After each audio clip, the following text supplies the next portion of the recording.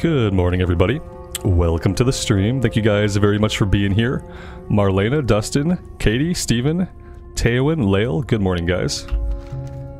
We are going to go north of town. I have to go after the satyr that I forgot to grab yesterday for the ancient moonstone seal. We're also looking for strider meat. Probably find some on the way. I'm going to pop some potions here before I forget.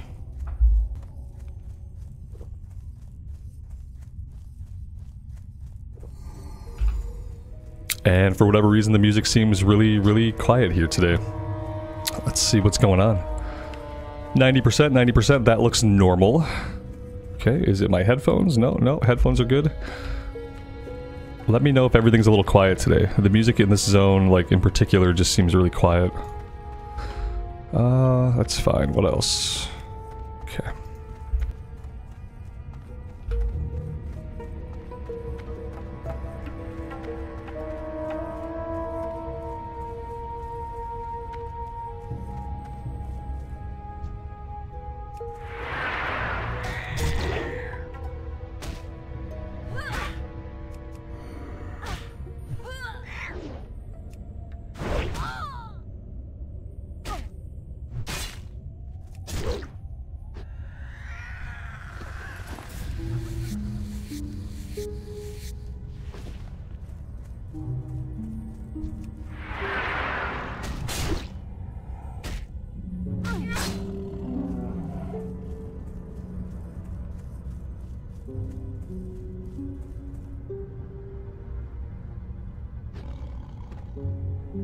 I like that he just fell over.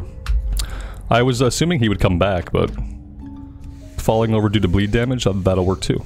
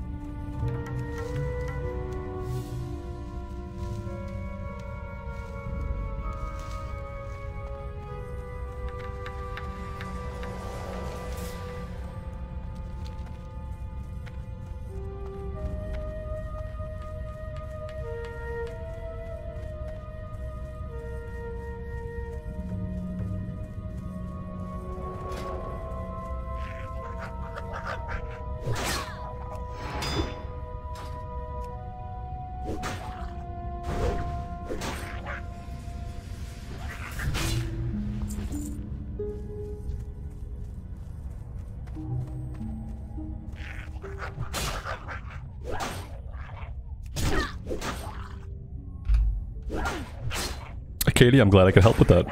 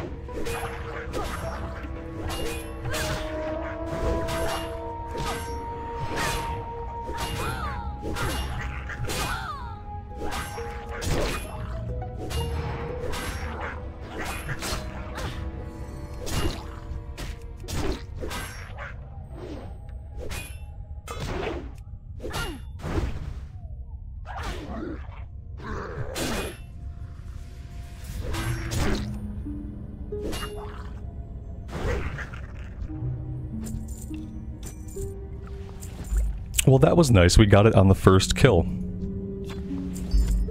I hope the rest of the day goes just like that.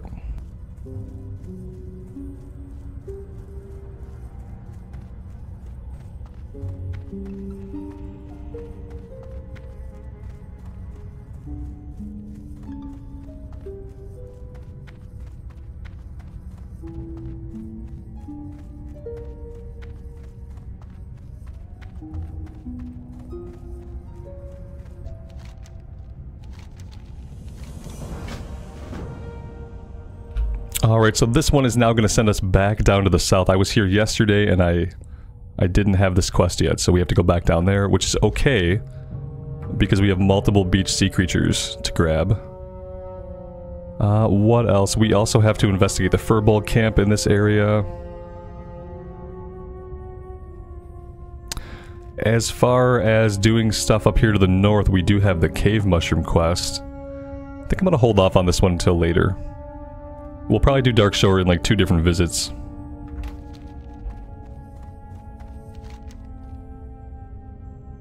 Although I am going to run over here and grab this level 13 sea creature. This one we can hold off on until we're doing stuff further up this way.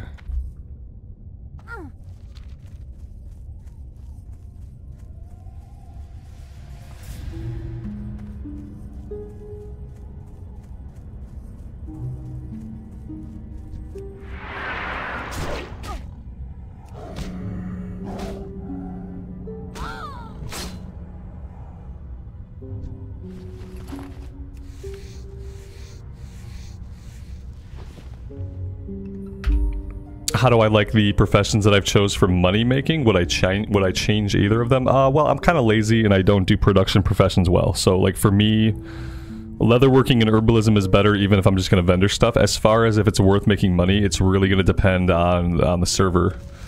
It's going to depend on the economy. It doesn't feel like you start making a lot of money off of herbalism or skinning until you're like a little bit later on. Like maybe until you're around like medium leather, heavy leather, and thick leather. And then herbs, I have no idea. Herbs always seem like they're like super cheap on the auction house. But yeah, the main reason I just take gathering stuff is that I know I'm not going to keep up on production professions. I've been proven to be very bad at that.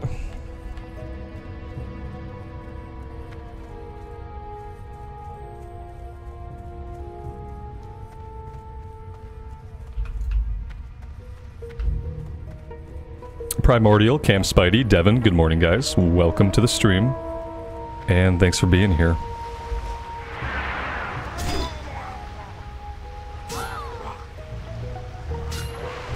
Yeah, on hardcore you often don't live long enough to really worry about it. At least that's been my experience. Obviously there are plenty of people that make it all the way to 60, but I haven't done that yet. Alright, we'll grab that one.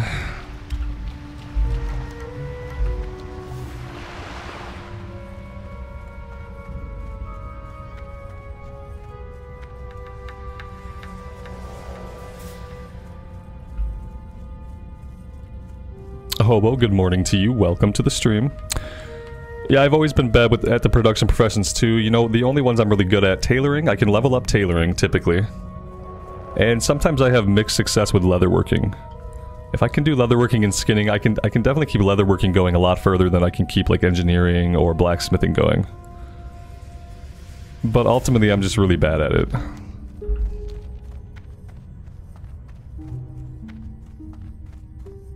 And I can never tell if I actually enjoy doing it. Like the gathering stuff I enjoy because you can do it on the way. It kind of has you like explore into like the nooks and crannies of the zones to go after herbs and stuff like that. So the gathering stuff I like. I know that I enjoy it. I just am not sure that I enjoy production professions. I would enjoy it a lot more if I could tell the system, hey, make 20 of these, and then I can click one button and it would cast one time, it would make all of them. The tediousness is kind of like the hard part for me. Like making 20, 30, 40 of the same item and having to wait for the cast bar every single item. Like, I understand that back when the game was made, it probably had to be that way. It doesn't have to be that way anymore, and a big part of me wishes that it weren't.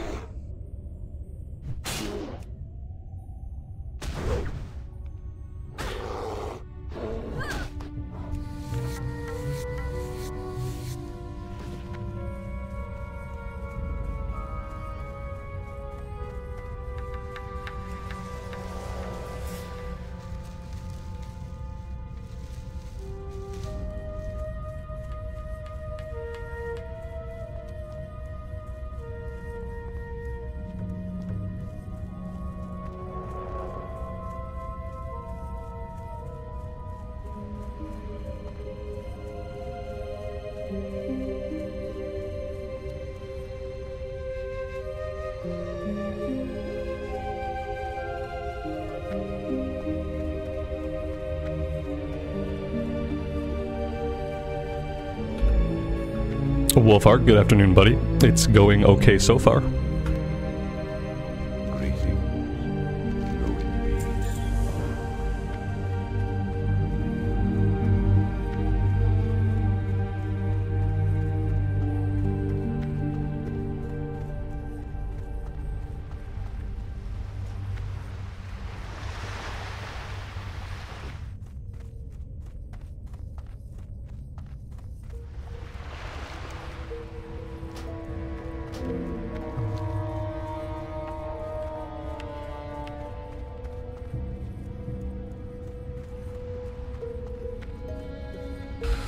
Is it a Stanley mug? It's a Yeti mug.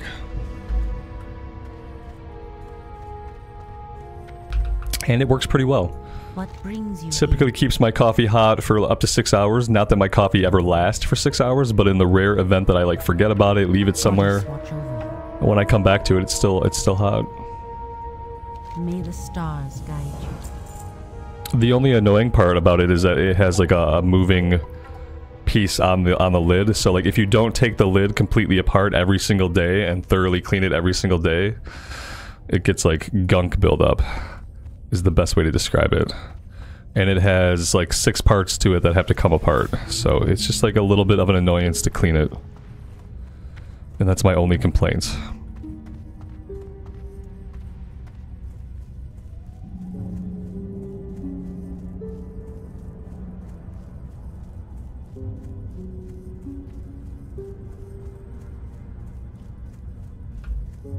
I wish I had one with a non-moving lid for home and like the moving closing lid for the car. Or just like the same mug but a different lid. I wish I had just kind of like an open-lipped lid for home that I could use, and then if I needed to take it in the car, then I could put the one that closes. That would be ideal.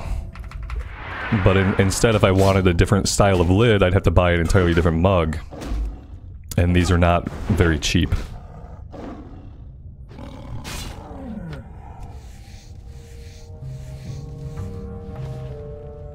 Yeah, it makes you make sure that it's clean, or you don't. And then one day you look at it closely and you deeply regret your life.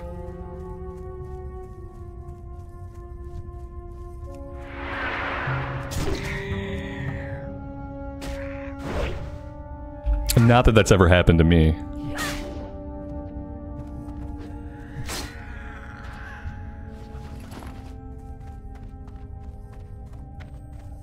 How's the draft farm going? It's going well, JC. Yeah, it's going good. Thanks for being here.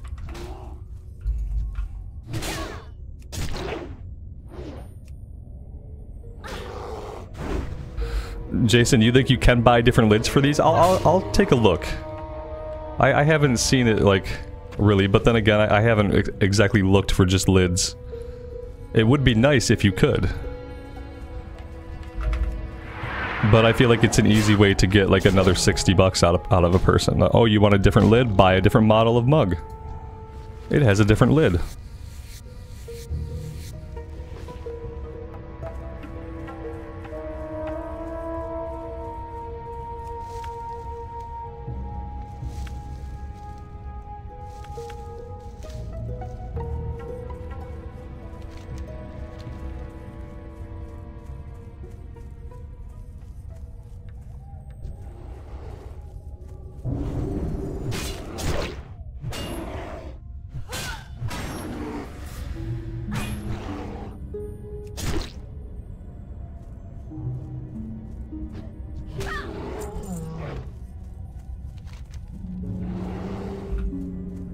Alright, so we need to make our way back into the ruins so that I can destroy the seal. Since we didn't get that done yesterday. And then after that, we will cut across the way. We will grab these lower level sea creatures. I don't know if I'll go after Murkdeep. Did I grab the Murkdeep quest? I didn't grab the Murkdeep quest, so I guess that settles that. We won't be going after Murkdeep.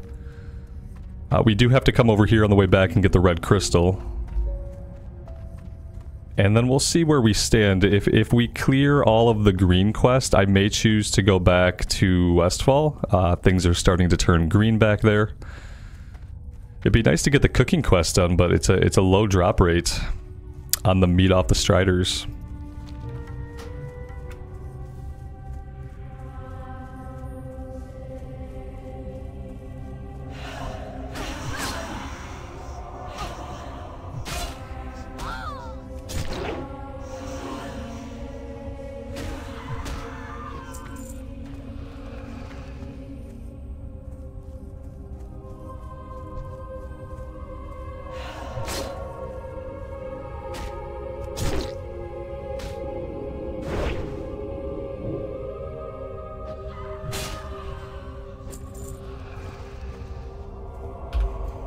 Now, I don't really know where this thing is at. I thought it was something kind of like this, but I don't think this is it.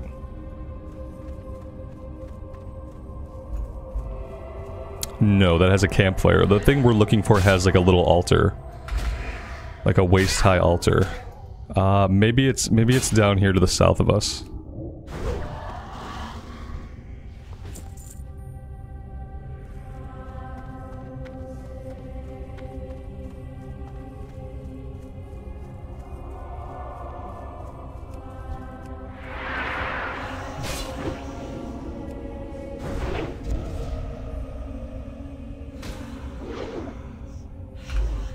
Blood Moon, good morning. Welcome to the stream.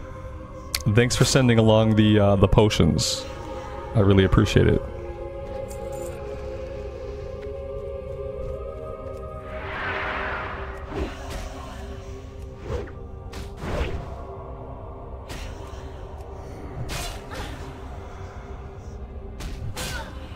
Here it is, right here. Look at that. Who needs quest tracking? Not this guy.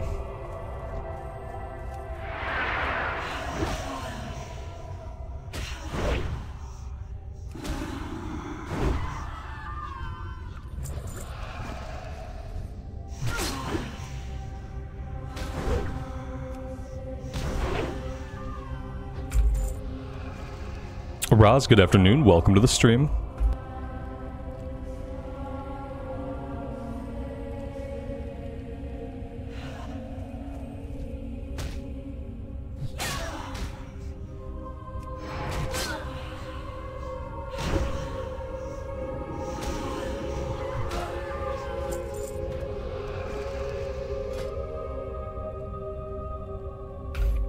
That is a look I have not seen before.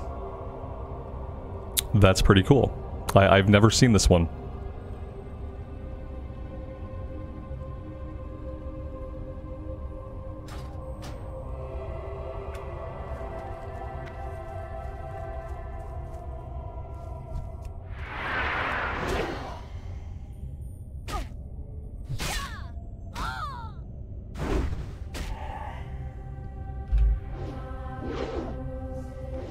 Daniel, good afternoon. Welcome. It looks like a horde chess piece. Yeah, I was thinking this looks like the Tauren starting chess piece, doesn't it? That's what it looks like. It looks like we just took it off a Tauren and resized it.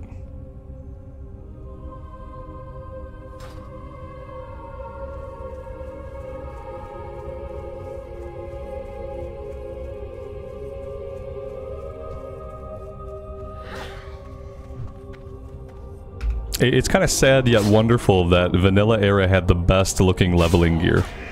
The leveling gear in like pretty much every other expansion was really boring. Like ever since the Cataclysm revamp where they came in and they put like the Cataclysm style sets in and stuff, the leveling gear has always been boring. In most expansions when you level to level cap, there's one set of gear for each type of armor and they just give you like recolors of it as you go. The only place you can find like truly unique gear is like back in Vanilla Era leveling. where you just get like random off the wall stuff like that.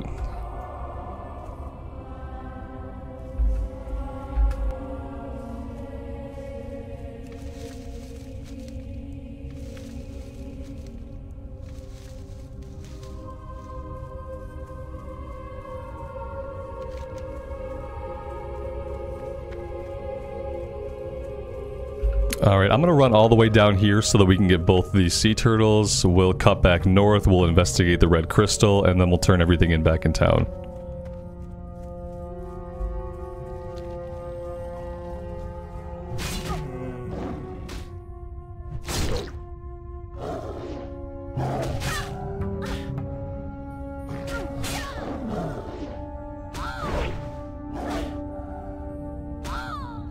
Even the gear in Wrath of the Lich King started to look really boring, to be honest. Yeah, they were just like, everything was just a full skin suit, nothing really had like any character. It just all kind of, nothing was, you know, nothing was like super unique. Nothing was ever gonna show this much skin ever again. You can't find anything like this like past Burning Crusade, basically.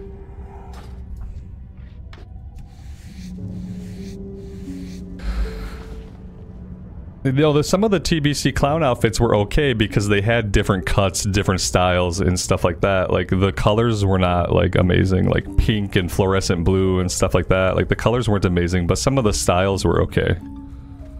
Whereas by the time you get to Wrath of the Lich King, like, all the colors and all of the styles are actually pretty boring. Until you get into, like, tier sets and stuff. Like, they did make some good gear.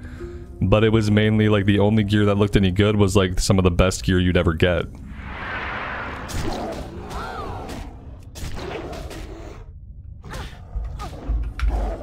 And then Cataclysm came through and they changed a lot of the quest reward items, the looks of the items you get while leveling through the classic zones. So at that point I feel like we lost a lot of like the originality that the vanilla gear had.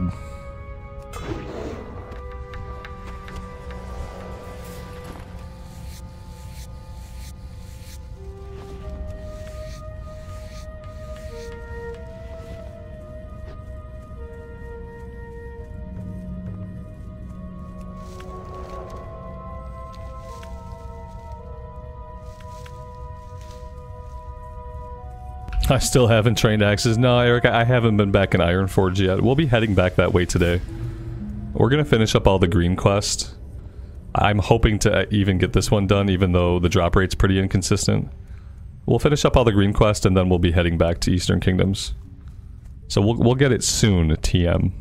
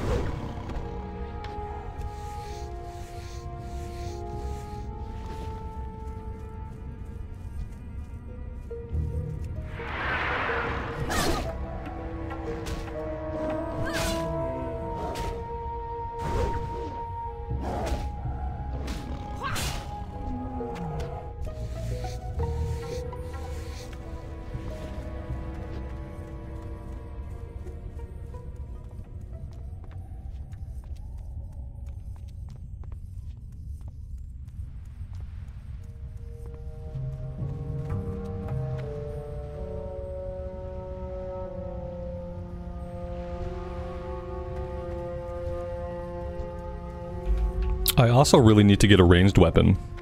It would be nice to be able to pull these guys out a little bit.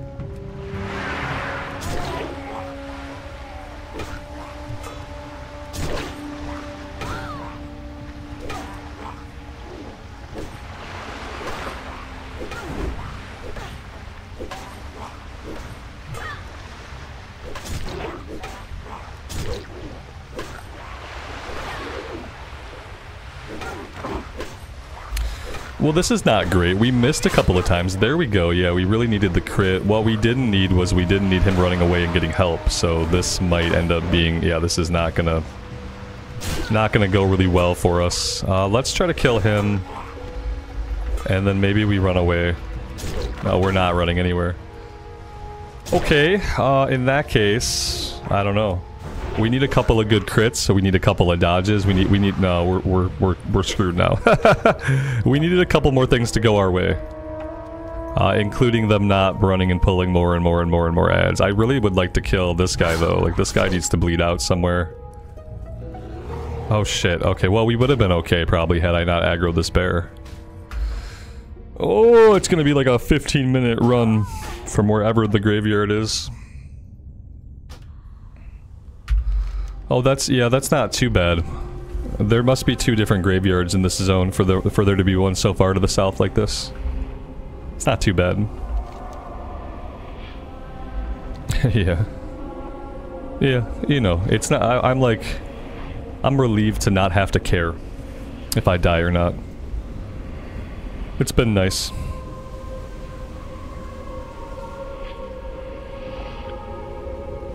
Like, the more I die, the better I feel. It's been cathartic to get killed over and over and over and over again and just be able to respawn and run back to my body. 0 consequences, 0 emotions. Maybe like a momentary twinge of annoyance. But really hardly even that. After 10 months of hardcore, like... it's pleasant.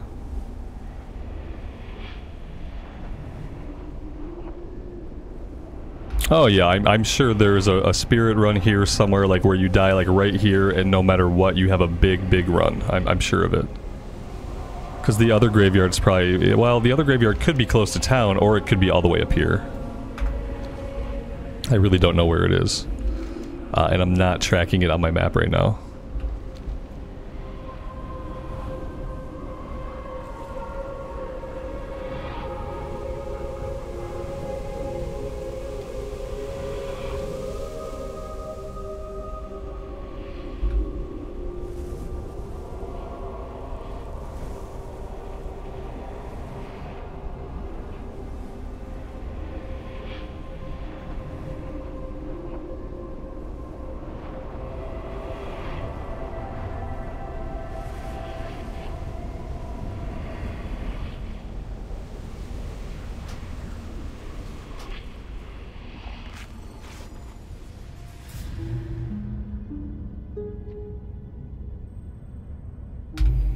What really sucks is I just popped all those potions.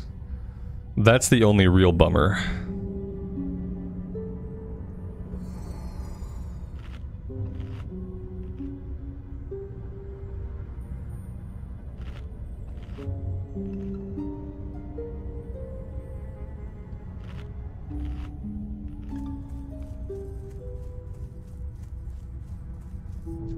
Yeah, it was a pretty short one.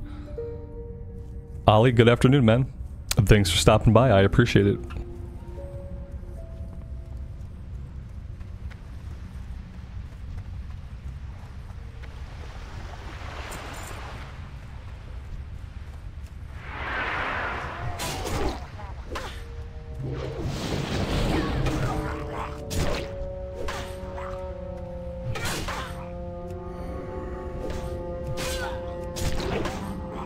Oh, he's got a big heal.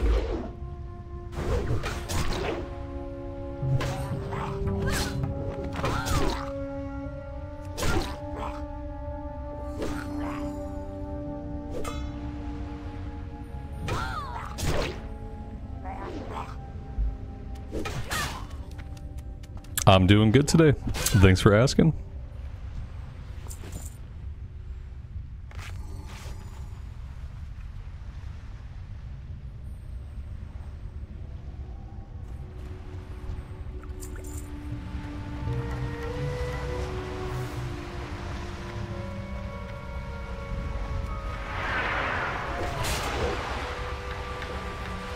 I guess I have to get all the way inside its ribcage to click on the actual clickable part.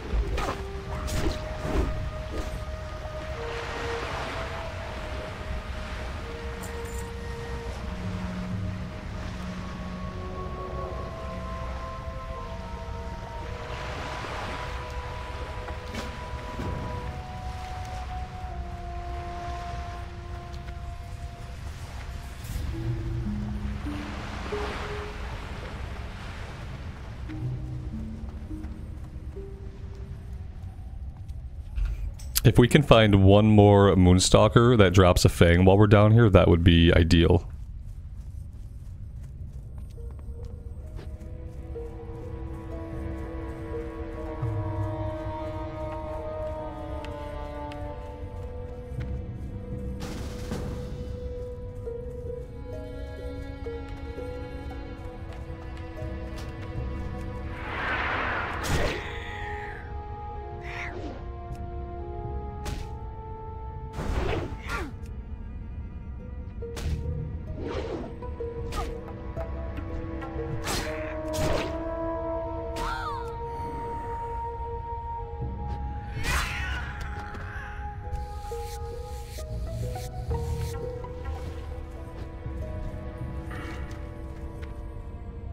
I had a feeling I had a talent point that I hadn't spent.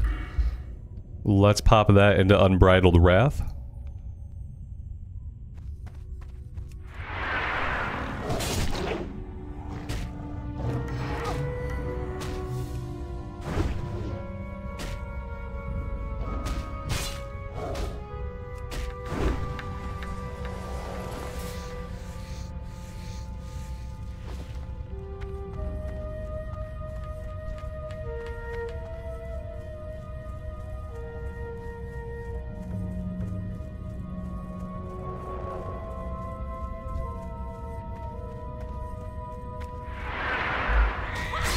Alex, good morning, man. Welcome to the stream. Thanks for being here. You know, there was actually some pretty big SOD news yesterday that hadn't come out yet while we were hanging out in the stream. They put up a features video, I think a couple hours after our stream ended. It's some pretty interesting stuff. Actually addressing some of the stuff I had just talked about in my complaints video. So that was cool.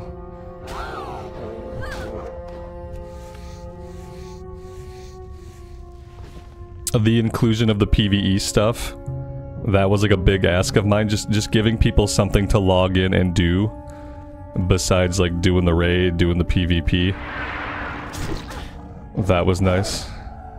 I'm really happy that there is not a new PvP zone, although I'm not happy that Stranglethorn is still going to be ruined. Because they're going to continue the PvP event in Stranglethorn, so like you're still not going to be able to quest in Stranglethorn. I have all of those Stranglethorn quests that are all green and like ripe for the questing, and I'm still not going to be able to do them. Instead, it seems like I'm going to be jumping through those 4 Emerald Dream Portals all day long and grinding up on the enemies within the Emerald Dream Portals to level up. Because they said you'll be earning reputation while you're in there, so like if I'm earning reputation while I'm in there, and if it's a way to level up, then I kind of have to do that, otherwise I'm missing out on reputation. I'm excited to see the PvE thing. Like, the PvE world thing is something that I asked for, like, you know, I talked about maybe it would be world quest, maybe it would be daily quest, but something for players to do besides, like, raid, PvP, and quest. So that's the one thing that I'm really excited to see what they do with it. I think that's going to be pretty cool. I do think it's probably going to like force people to go in there and just level up. Like I think a lot of people might end up leveling 40 to 50 within those portals. It said they were repeatable content. They progress a new reputation, so people are going to want rep with that new faction. And then also there are like rewards you can purchase off the vendor. So I feel like that it might push like everybody into that content. We'll see how it goes.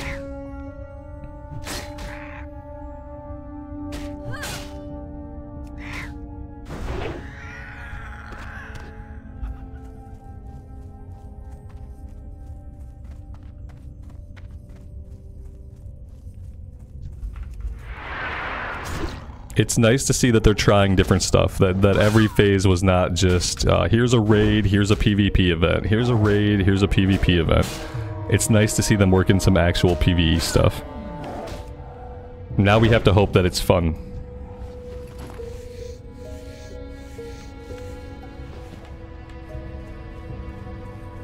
Also happy to see they're just offering the experience bonus right away. Like 40 to 50, you're automatically going to have a 50% XP buff.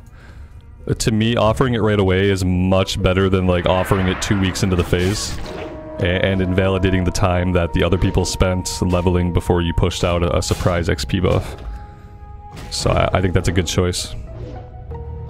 I don't particularly think that 40 to 50 needs an XP bonus, but if they're going to put one in, I'd rather they put it in right away and not spring it on people later.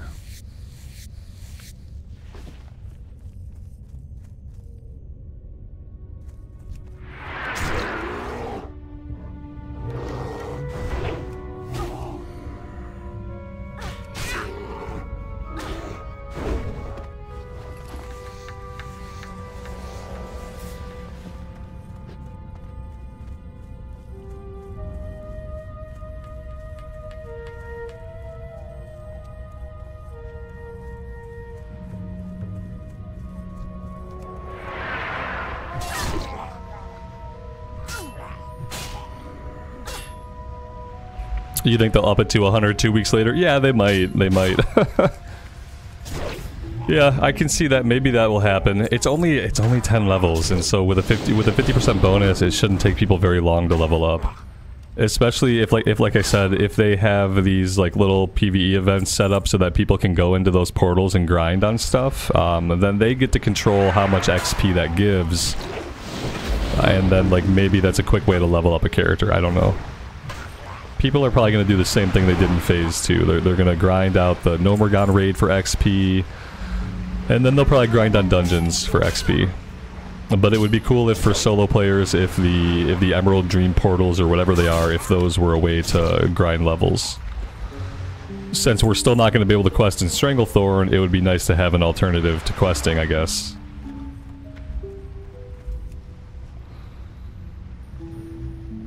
Yeah, Wolfheart, you're not wrong to feel that way, man. Like, that's an acceptable feeling to have.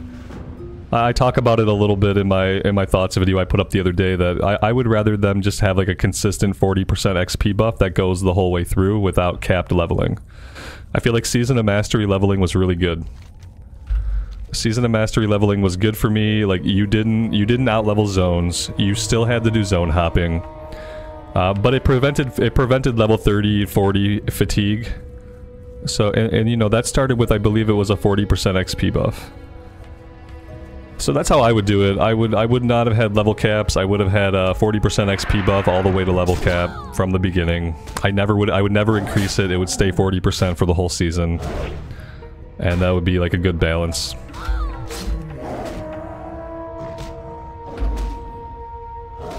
Buffalo Bill, good afternoon, man. Welcome to the stream. Thanks for being here. You can turn it off. People always say that. They're like, well, you can turn it off. It's like, yeah, I could shoot myself in the foot too, but I'm not about to do it. I'm not going to shoot myself in the foot to like create artificial difficulty that doesn't exist for anybody else. Like, yeah, you can turn it off, or you could just go play a different version of the game. Like, you know what I mean? Like, you can come back and play Vanilla Era. Like, you don't have to. If you want the journey, like, SOD is not for you. That's kind of what we're learning. Like, SOD is not about the journey. I think once we can agree on that, it's easier to have a conversation about if it's good or bad. The first thing you have to consider is that it's not about the journey. It can't possibly be about the journey when they're stopping your journey every so often and giving you a level cap raid to grind for 2 months. You know, it can't be about the journey. So once we allow for the fact that it's not about the journey, if a journey is what you really want and you really want a long journey, you can come play Vanilla Era and then you can have your long journey. It's, you know, that's really what you have to do. Is it about the meta? Oh, it's all about the meta.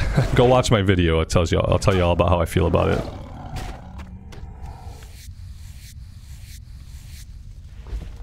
Yeah, I just put up a thoughts video. Yeah, I put up a thoughts video hours before they revealed like their phase 3 preview video. Which is really funny. To be fair, I was kind of late in delivering my thoughts about the season. I probably could have made this video weeks and weeks ago and it would have been the same.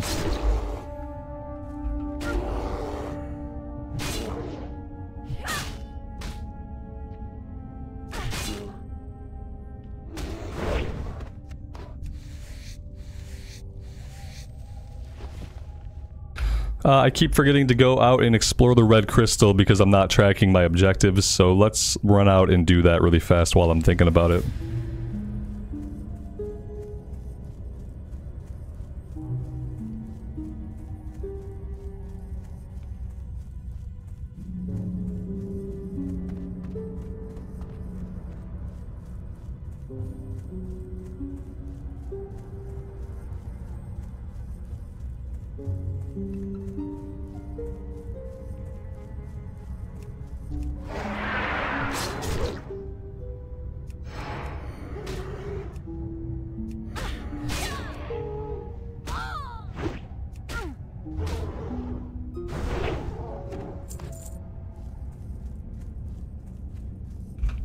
This might be an interesting one to find without quest tracking. I don't know how. I think I've only done this like once without Questie. It's somewhere in this area. And we should find like a little ramp to lead up to it.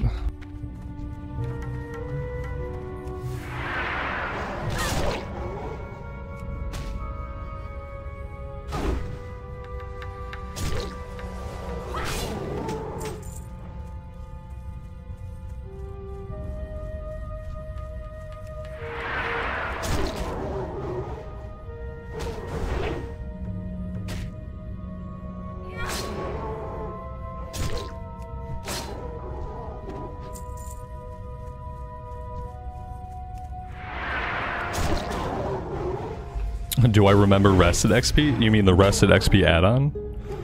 Or actual rested XP? In either case, the answer is no. I never forget.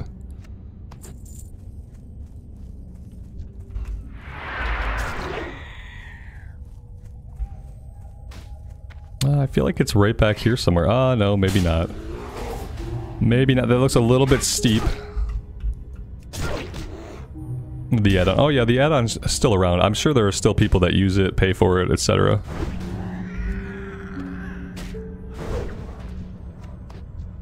But, you know, there are some people that still pay for the rested XP add-on, and there are some adults that don't know how to tie their shoes. So it is what it is. Sometimes a thing is too hard for someone, and so they seek an alternative.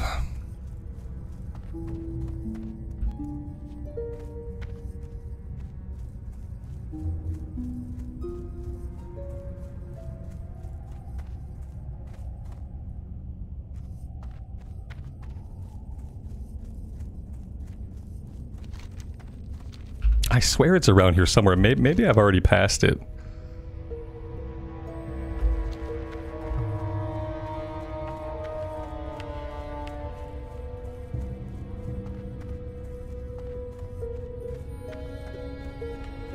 Now that comment being said about people that can't tie their shoes, I saw these Skechers that are like slip-ins. And I really want a pair. But they're really expensive. I want them for like house shoes that I can just wear around the house, because I don't go barefoot around the house. So yeah, speaking of not being able to tie your shoes, I really do want these shoes that you don't have to tie.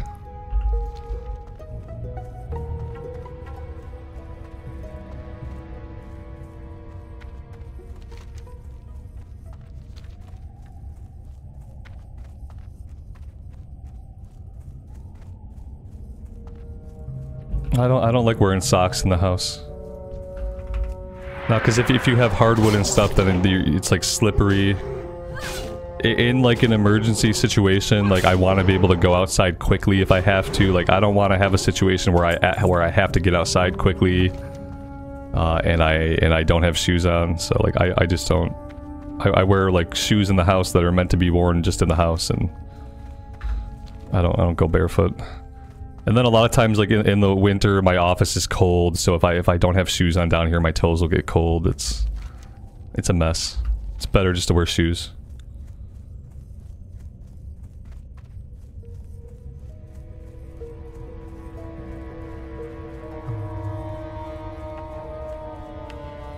I'm not a flip-flop kind of person. I'm barely a slip-on kind of person. But for house shoes, like slip-ons are preferable.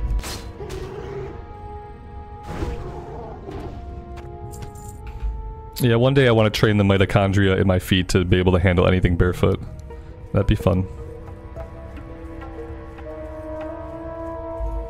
There used to be this survival show back in the day on the Discovery Channel, where like one of the guys would go barefoot, and no matter like what environment they dropped him in, it was like two dudes.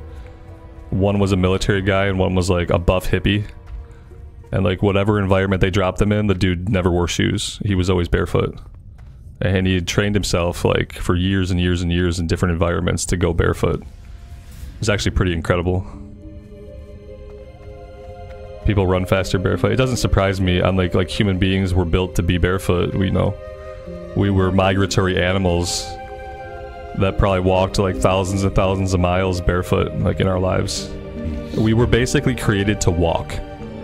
That was like, it seems to be like our main physical function is literally to ambulate. We don't have a lot of other things that we're like super good at. We're good at hitting shit with other shit that we project from us. Like we're good at aiming. We have natural talents at aiming, and we have natural talents at walking. And besides that, like, we don't got a lot going on for us, like, biologically, besides our giant, massive brains. What is upstairs here? The Tower of Athlax. I don't really need to do that yet.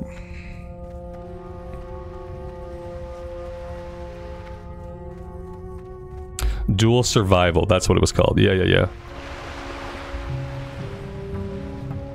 What brings you here? Be careful. My inventory is full. How did that happen? I must have been fighting a lot of stuff. I emptied my inventory pretty good this morning. I am honored. Oh, that's a nice cloak. Agility Spirit. I don't really need agility a lot, but it's Agility Spirit, so I'll take it. Let's sell everything we can. I'm in full vendoring mode now, so like I'm vendoring basically like everything. I see, this is why I wish I could do classic transmog. This chest piece is awesome. It fits the rest of our gear. I wish I could have classic era transmog sometimes. It's probably like a blasphemous thing to say, but...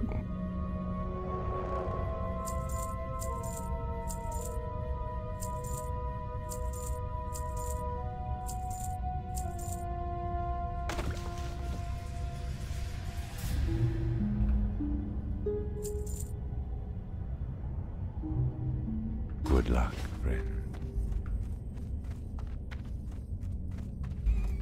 How many tunes have I run? 7,336. I am honored. Elune light your path. Asha Fela.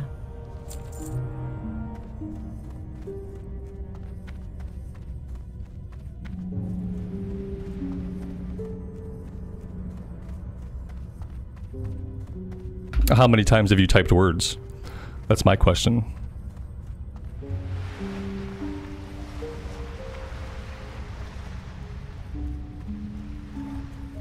Ishnu Allah.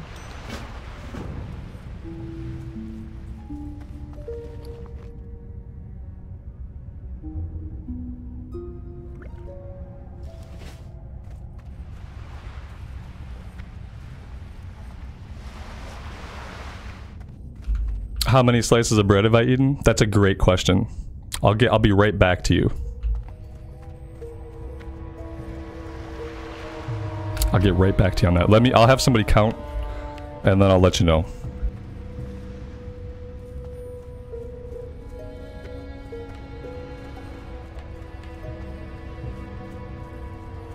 How many to max level? I will check on that, and then I will let you know.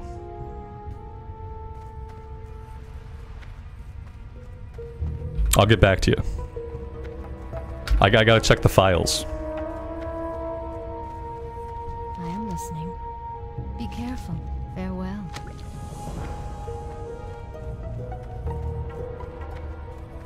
I am listening. Denadris.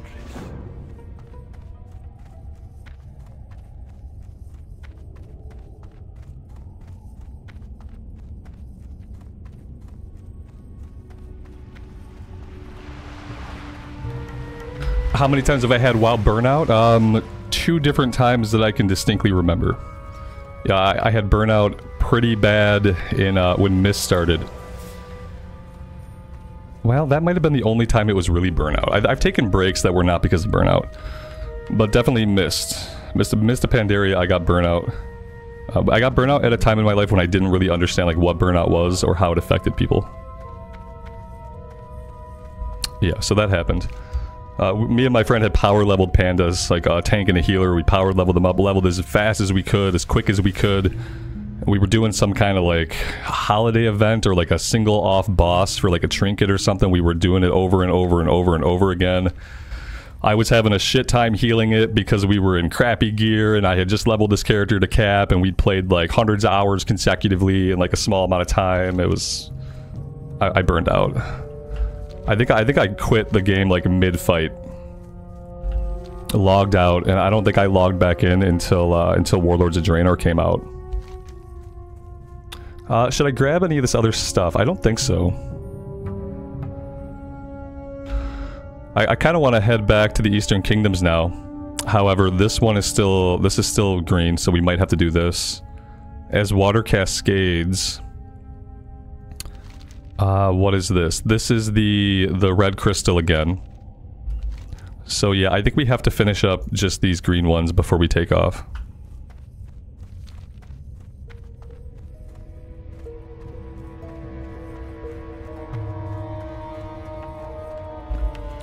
Eric, is it weird that one of your daughter's favorite snacks is a plain slice of bread? No, that's awesome. You should, like, definitely, like, embrace that. As long as it's not, like, Wonder Bread, you know? As long as it's, like, a real piece of bread. Bread is life.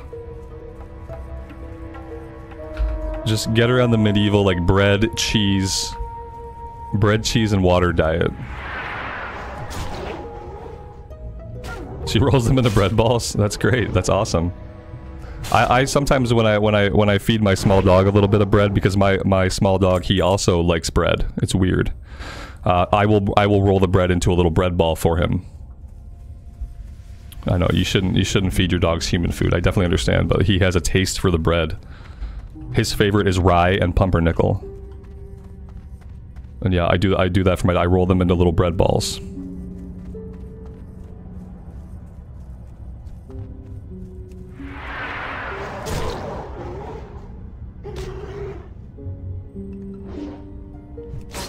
The whiter the bread, the faster you did. Yeah, I mean, back when they first started making like Wonder Bread and stuff, it didn't have any vitamins in it. So like people were developing like massive B vitamin deficiencies and stuff all across the country because the bread they were eating for the most part had no nutritional value. These days they like zap it with vitamins, so they put some vitamins into it artificially. So like these days it's a little better, but it's still not great. White bread's still not great for you.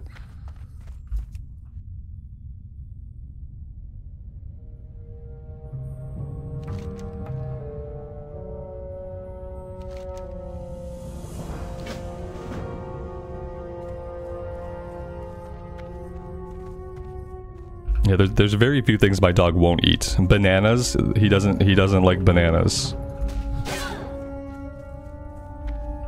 He won't eat, like if I give him a piece of banana, he'll just like stare at it and push it around. I don't know why. Maybe it's like the texture of it.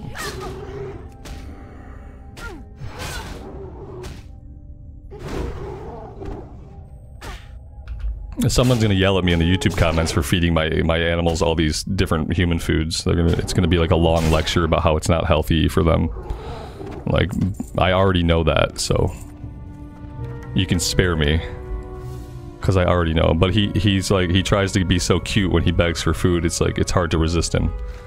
And then of course now it's like part of his routine. Like if I'm eating a little bit of food, he expects to have a tiny bite of that food at some point, no matter what it is. Like if I'm eating some goldfish, he wants, I gotta give him at least one goldfish before I'm all done. Otherwise he just looks at me so accusingly, like how dare I not share my food with him. Do I have a favorite workout food? If you had asked me that question in like my late 20s, early 30s, I might have. These days though, like I don't really pay much attention to my diet. Back in the day, I was like trying to eat like 3,000 calories a day, like double my amount of weight in grams of protein a day. Like these days, I don't care. I'm too old to care these days. What's a goldfish? Pepperidge Farms. Pepperidge Farms, a goldfish. It's a salty, cheesy little goldfish treat. They are shaped like fish, and they have little smiley faces, and they are cheesy and salty and delicious. No, I wasn't eating. Yeah. I guess I could be confused. I was just eating live fish, like just popping one into my mouth at a time. That'd be a little bit weird.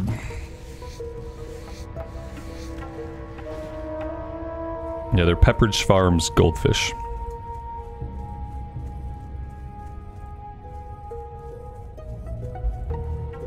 Yeah, they're one of my favorite snacks too, just because I'm basically a 12-year-old.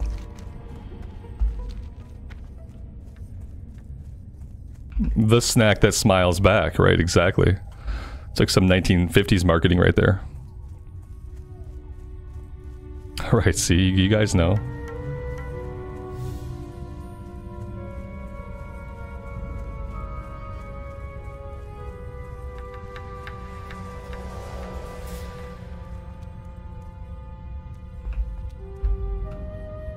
Did the bread and goldfish turn into cement in your teeth? That's why she has cavities? Yeah.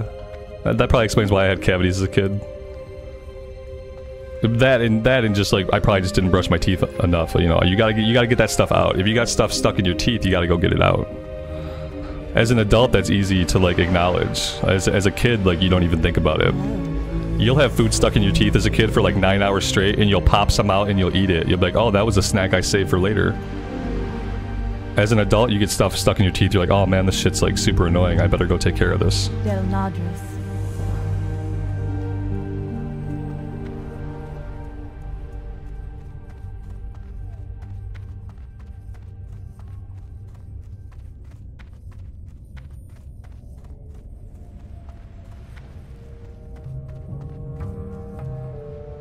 Rainbow goldfish? Rainbow goldfish seems like it's a food that is meant to change your poop into various colors.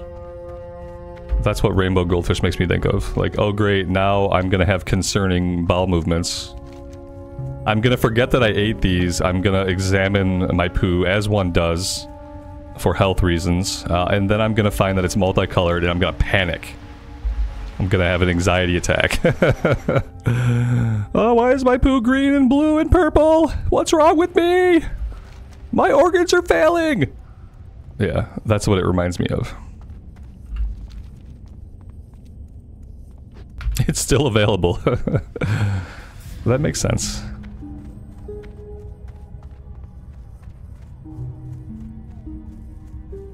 Gross. I mean, parts of life are gross.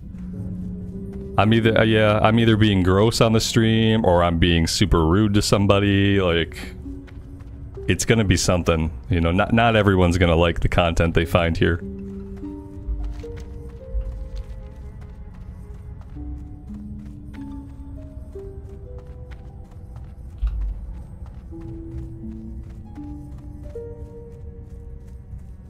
Katie, good luck. Have a good rest of your day.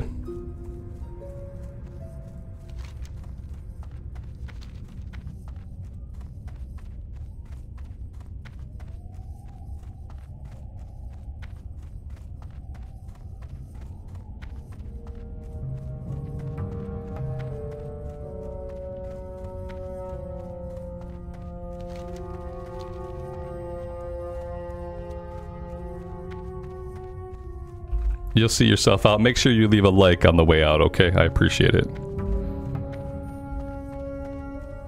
That's only if you eat Fruit Loops. Fruit Loops or like the all-berry Captain Crunch. You ever get the all-berry Captain Crunch? That will do like terrible things to you. Shikozu, Nenya, welcome to the stream, guys. Thanks for being here. We're talking about different foods that change the color of your poo. Yeah, that's the hot topic this morning. Just so you know. So if you're currently eating or that kind of talk just isn't your thing, then think again, I guess. 114 people watching and only 7 likes. Ooh! Oh, the algorithm, it hurts me. Oh god. That's gotta be a typo. Yeah, 7 likes has gotta be a typo.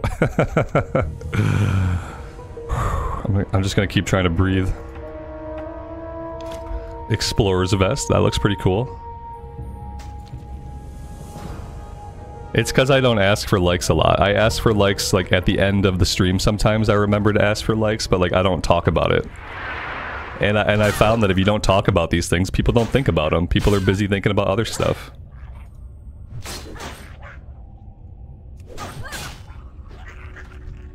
You're late for the stream? You had to visit your grandson? Tell your grandson that I don't really appreciate that time cutting into my time. You let him know. We better work out some better scheduling. I'm joking, obviously. I'm a real jokester this morning.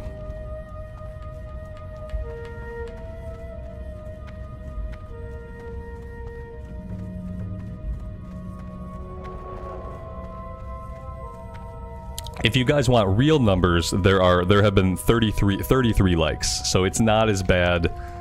It's not as bad as it's been portrayed. Upon a fact check, we have 33 likes right now, so that's, you know, I appreciate each and every one of them. He's two, but you'll tell him, yeah, pass it along. I'm sure he'll get the idea. Tell him to watch the stream. That's probably a bad idea. I would not advise that. Somebody told me in a YouTube comment that they would have their 6-year-old watch my content. And I'm like, I appreciate where that's coming from, but I don't think all my content is like really great for kids. The recorded stuff's probably like kind of okay. But God, what's gonna happen is if you put your 6-year-old in front of some of my recorded stuff, the algorithm is gonna start playing the streams, and like you don't want your kid watching the streams, because like 90% of the time it's gonna be absolutely fine, but then like 10% of the time it's not okay. Don't have your kids watch the stream. Not unless they're like 11, 12, 13 years old. I click the button on YouTube that says this content is not for people under the age of 18, so.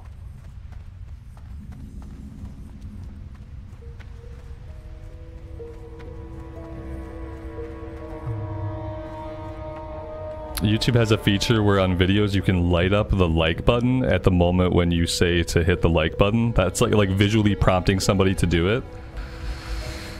That's interesting, but a little bit obtrusive.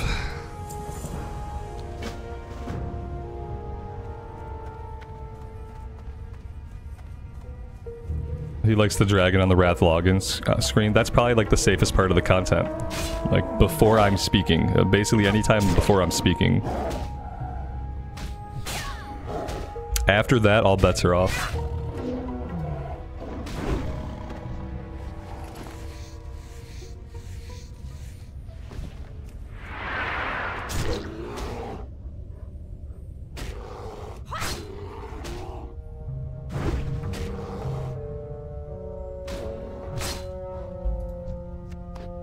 Yeah, Wolfheart, that's probably true, but I mean, like, most people, like, don't even really think about parental controls that much. Like me, the way I control what my kid watches is we have a discussion about what he's watching, we subscribe to certain channels, and then I look at the history all the time. And then if there's anything questionable in the history, I watch that for a few minutes, and then maybe we have a little conversation about it. Ultimately, like, no app settings or, like, no corporation is going to be able to do anything to take the place of, like, the actual parental control. Like, as the parent, you are the parental control. You are the first, middle, and last line of defense between your kid and the internet. And it doesn't matter, you know, that somebody marked a video as being okay for kids. Like, it doesn't matter that you have parental control set on the device. Like, your awareness of what your kid is watching and doing is the only defense against them getting into stuff on the internet that you don't want them partaking in. And that's it.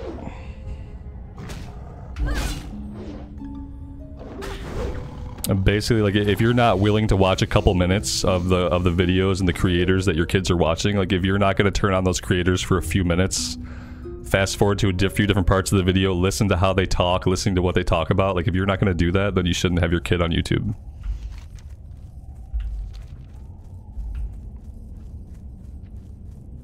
With or without, like, a kid's profile or kid settings. Do I want to do anything else up here? I don't remember why I came up here. I had a reason for coming up here, and then it just now it's lost upon me. Let's go after the beach sea turtles. We can get the last two up here, and then we'll just bring those back. Wait, the Cliff Spring River sample. See, that's what's throwing me off, is not having the quest tracking. I'm not as familiar with some of the Dark Shore quests. Yeah, I came up here primarily for the Cliff Spring River water. We'll get that, and we'll get the beach sea turtles. And then we'll move on.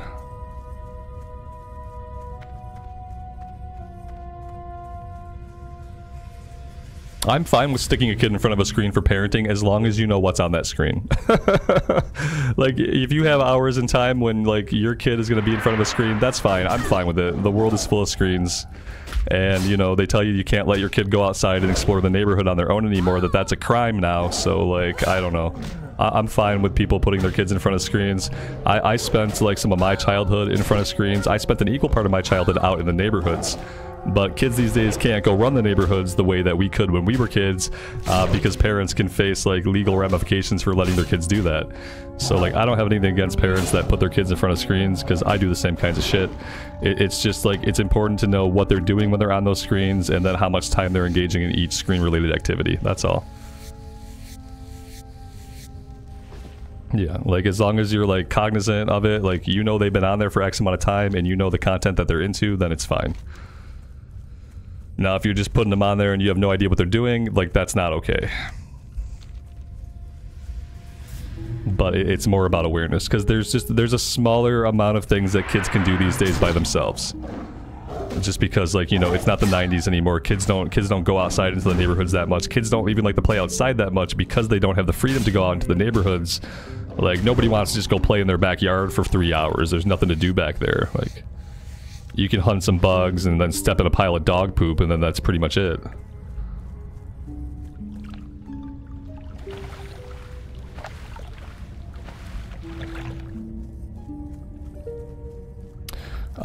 Where am I filling this up? I have no idea. Maybe I need to go all the way to the waterfall. Maybe that's what I'm doing. Let's try that.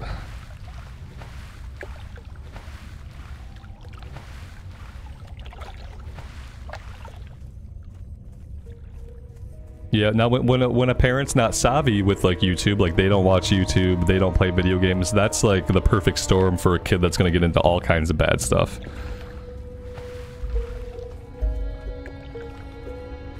That's like the worst situation, is where like neither parent or like the parent present is not a YouTube person, they're not a gaming person, but they're willing to put their kid onto YouTube and onto video games. See, to me, that's the only thing that becomes like wrong at that point. This is not where we get the Cliff Spring River waterfall sample. That's strange. I could have swore this was it. I'm gonna turn on tracking for a minute because I don't believe this. Tracker, let's see. I don't even recall how to turn this on. Icons, maybe? Objectives. Yeah, that's not where it marks it. Oh, it marks it all the way back here. Okay, okay, so maybe there's just another waterfall by the bridge.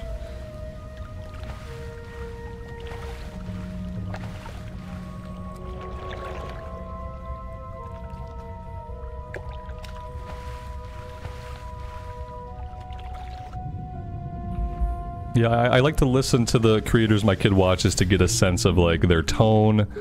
I like to get a feel for like the energy level that they speak with. I really hate people that speak with like a fake, super excited, super ecstatic, like spastic tone. They just like go on and on and on, talking like super hyper and super... I hate that kind of shit. Because I think it encourages kids to be hyper and to talk just like that. So I listen for that kind of thing and just kind of make sure that like most of what he's listening to, the people are a bit more chill and like just like a bit more normal than some of the people out there. Ultimately, like at the end of the day, like I have some problems with YouTube in the sense that like I don't know how I feel about like 20-year-olds making like Minecraft content and shit that's like directly aimed at kids when they're not kids anymore and they don't have kids, but they're making content that's going to be consumed by like millions and millions of kids. Like I think I have some like just deep conceptual problems with that, because I think it's kind of just like exploitative. But I've gotten over that. Mostly now I just listen to make sure it's like a normal sounding person. You don't love every video starting with a guy screaming at you? No, no, not really. It's not really my thing. Or like when they're all playing the game together and they're all screaming at each other simultaneously, it's like the most horrible thing. When that kind of shit comes on, I'm like, no, you can't. You gotta find something else to watch. Can't be doing that.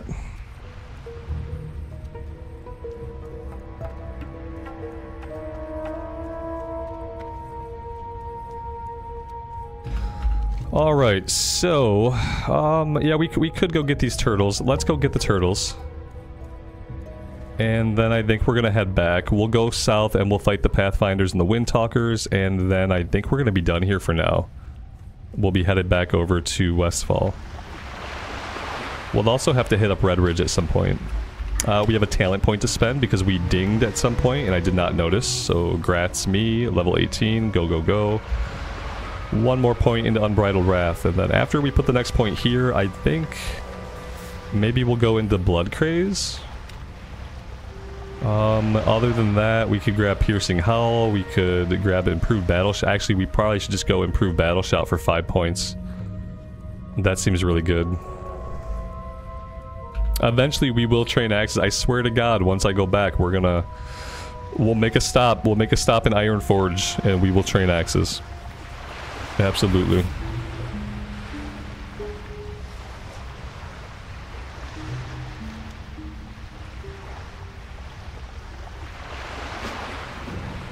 Yeah, see, Wolfheart doesn't really sound appropriate for kids.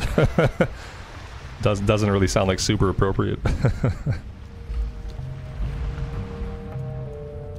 And kids will find stuff if you're not kind of guiding the creators they watch and like crafting that algorithm to show them stuff like that, like, and you're not paying attention to it, like it'll throw like off the wall things at kids sometimes.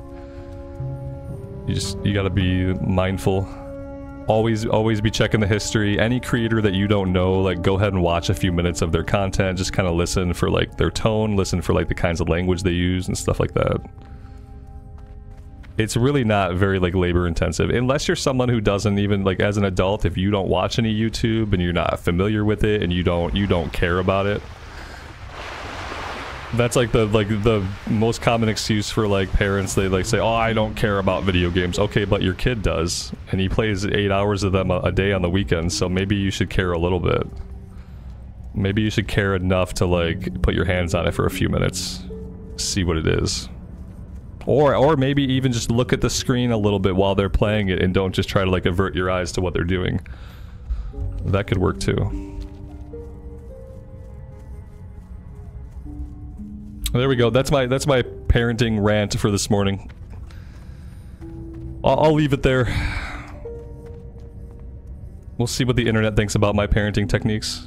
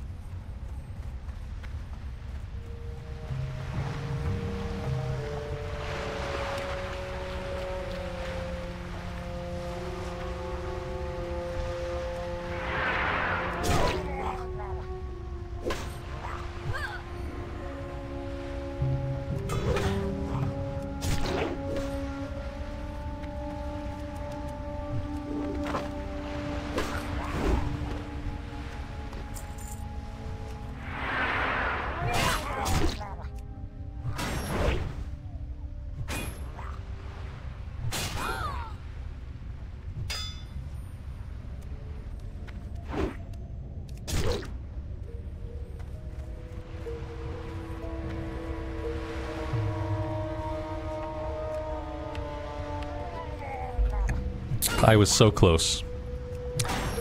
If I had stood like a couple of inches back, I probably would not have aggroed this guy.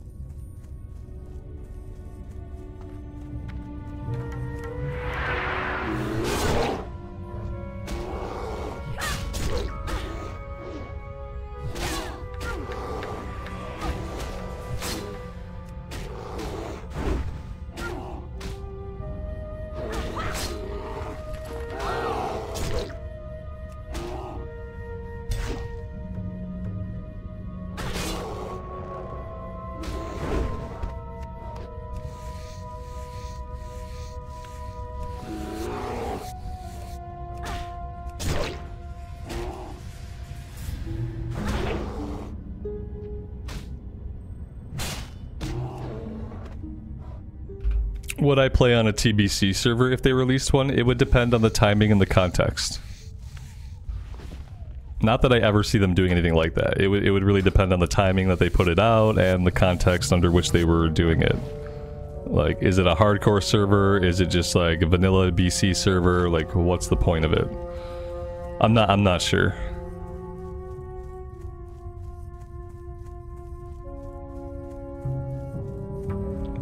I used to think I would do hardcore on a TBC server, and that would be fun, but I think my hardcore days might be behind me.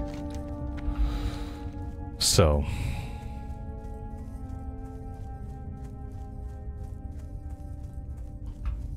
Wolfhard, that's a random question. I mean, obviously I would feel bad. I wouldn't... I'd feel bad.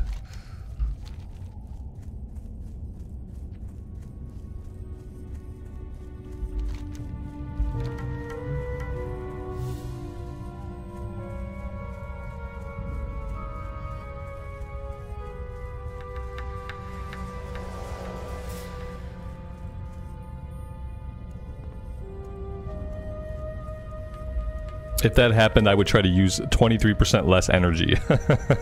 Wait, Robert, that math doesn't work out. Oh. That's what's gonna happen in Canada? Well, if that were to happen, I would just have to, like, assume there was a need for it. Like, there would be a reason why. Ultimately, the reason for things like that is probably, like, scarcity. Like, you know, how we can only generate so much energy. They are these things called, like, finite resources. We could have been a world that was fueled by, like, all, like, nuclear power, but we decided because of propaganda that nuclear power was not safe, and that it was better to keep doing things like burning fossil fuels and shit. So, you know, we basically got duped. Because of, like, a few things that happened, we were just convinced that, like, an actually safe form of energy was not safe, and so we did not, like, go that route across the board. So now energy, it costs more than it would otherwise. It's a price on pollution, yeah. The funny thing about putting a price on pollution is no matter how much you tax pollution, it doesn't get rid of pollution. Like, people are still going to use the energy they need to use. You're not going to dissuade many people from doing it. And like all things like that, it affects, like, the lowest income people the hardest. Which doesn't help anything either.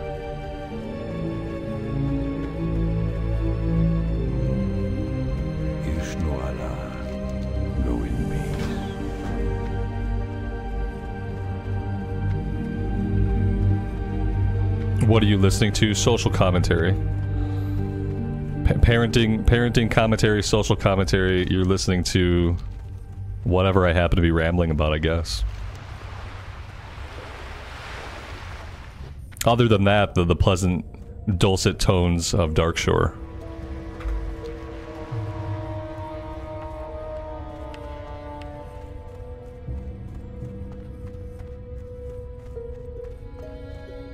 Assist you.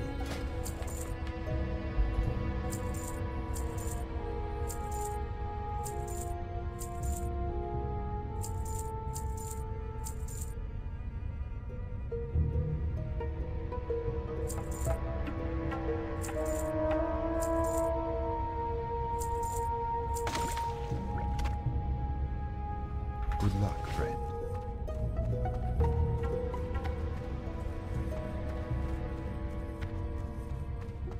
Goddess bless you. Go in peace. Goddess watch over you. Alright, let's go kill these furbolgs, and then we will be able to get out of here. We'll head back, we'll train axes, we'll get into Westfall, and we'll work on all this stuff. I feel like we have spent a lot of time in Darkshore.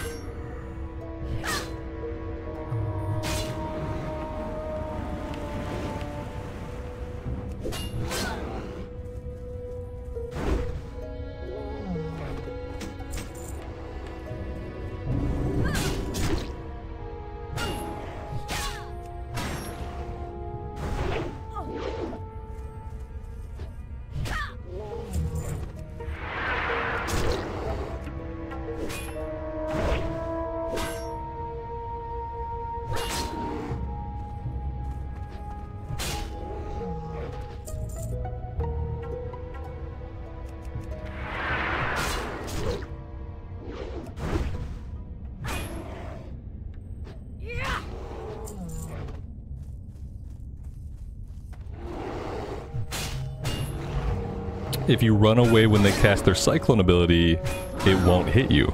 Oh. That's cool. That's kind of like the Stone Gaze ability that some of the Basilisks have. Like, if you turn your back on it, it won't actually hit you. I will try to do that. That's good to know. Thank you.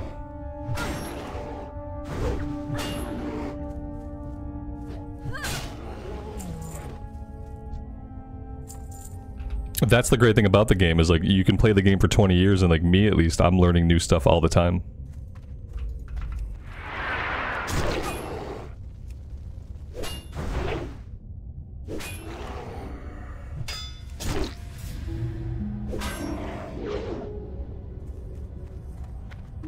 You were absolutely right, yeah, once you get, it must have a really short range. I just assumed because it was a spell that it would hit me no matter what. I never even thought to run away from it. That's really cool.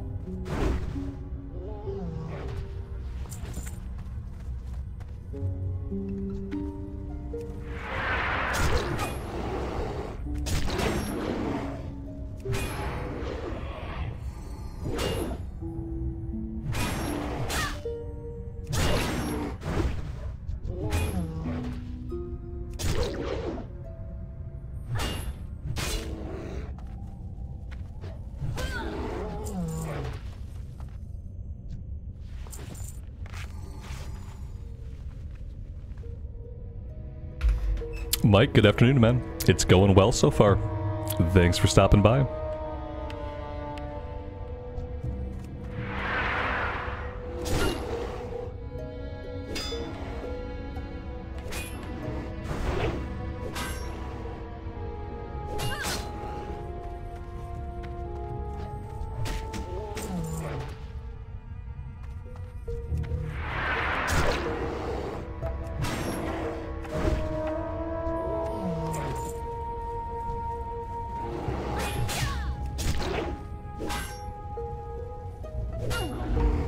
Alex, you were thinking of transferring some of your hardcore tunes to Classic Era?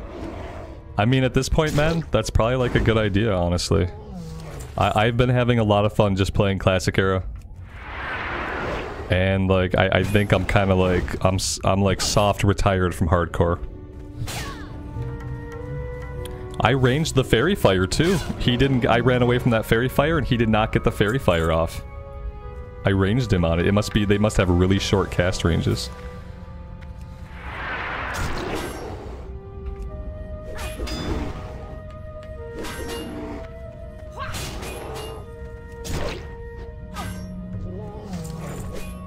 And that's not a bad idea. That is not a bad idea.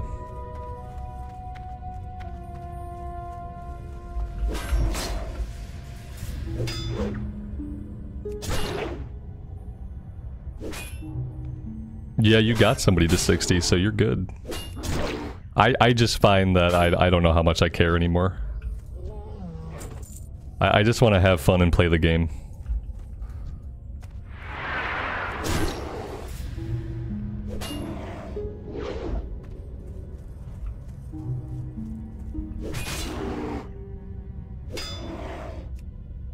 Yeah, like, and that's not to say, like, maybe one day they do, like, a fresh start server. Maybe one day they do, like, a fresh start event, and then maybe I would put my toes back in, but... as far as it being, like, something that I do all the time and do frequently, it's probably not going to be. Maybe, like, I'll see how I feel. Like, I'll get this character to 60, and then maybe I'll bring the 42 Hunter over here. I also already have, I have the 39 Paladin here, so like I think I'd like to get this character to 60, I'd like to get the level 39 Paladin to 60, and after that maybe I'll start pulling over like other hardcore characters.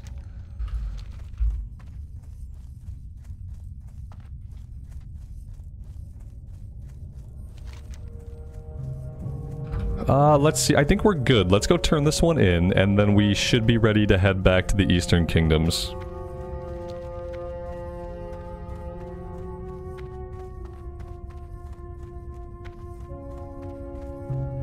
Has there been anything new added to Classic after all the latest expansion releases? Yeah, well, I mean, the newest stuff that's been added to Classic is Season of Discovery. Look up some info on Season of Discovery. A lot of changes. It's like a seasonal mode of Classic Era with a bunch of class changes, a bunch of system changes, new dungeons, new raids, new PvP events. soon new PvE events, and then like as far as other versions, like in Wrath of the Lich King, they added some harder difficulty modes for 5-man dungeons. They're probably planning a bunch of changes for Cataclysm launch as well. What we're playing here is like vanilla era. Classic era, classic. Not classic plus, classic minus.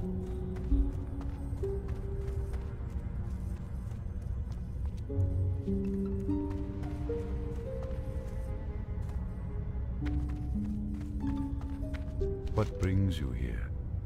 Farewell. I'd like to see more people come back to vanilla era, like after Season of Discovery runs its course. May the stars And after the initial hype for Cataclysm wears off, which, you know, it will pretty quickly. I think after that, like after the season draws to a close, after Cata has been out for a little while, I think you'll see a lot of people coming back and just playing Classic Era. Alright, that's it. That's all of our green stuff, so let's go get on the boat.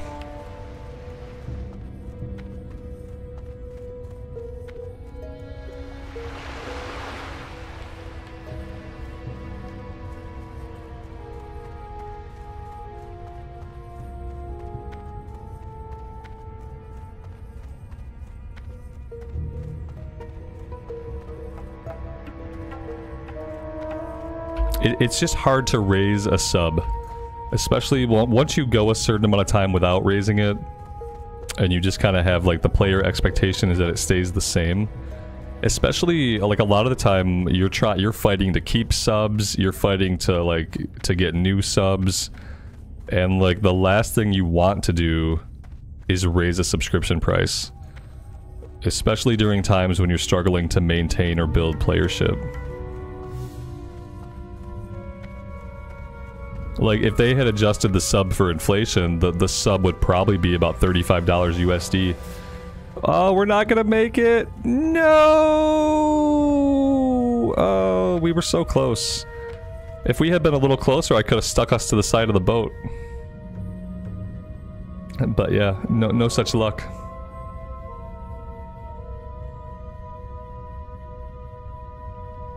The inflation hits the token instead. I mean, yeah, I guess. I don't know. I haven't bought a token yet, so I haven't really engaged with that part of the game. I'll probably end up buying a token for Cataclysm though, because I'm dead broke. I got no gold, and I know I'm gonna need at least some gold, so I'm probably screwed.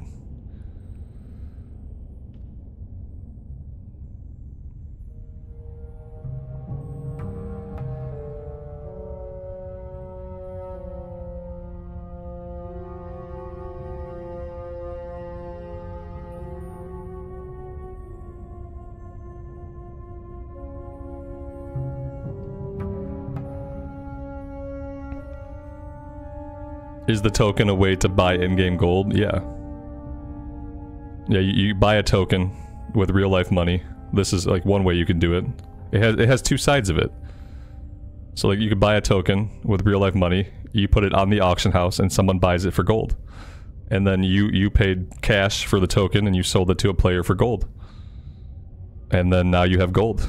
You're out like 25 bucks or however much the token cost you. But yeah, it's the official way to purchase gold, because another player is buying that token for the game time and they're paying you the gold for it. So you're purchasing game time and you're selling it on the auction house to somebody who wants to pay for their game time with gold.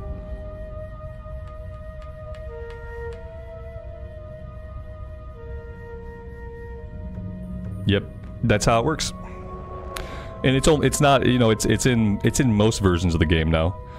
It's in Wrath, it's in Retail, it's not in Season of Discovery, and it's not in Vanilla Era.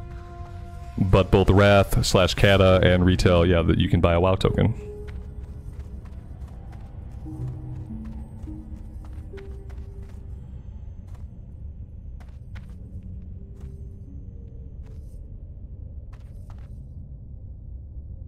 Some people have lots of in-game gold and they don't have any real-life money. Some people have lots of real-life money, but they don't know how to make any in-game gold. So there's like two different markets. That's why it works.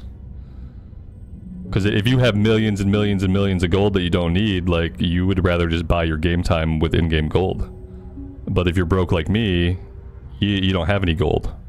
So in that case, you might be willing to spend some real-life money to get some in-game gold from a player who wants to purchase their game time with gold. It's a mutually beneficial transaction.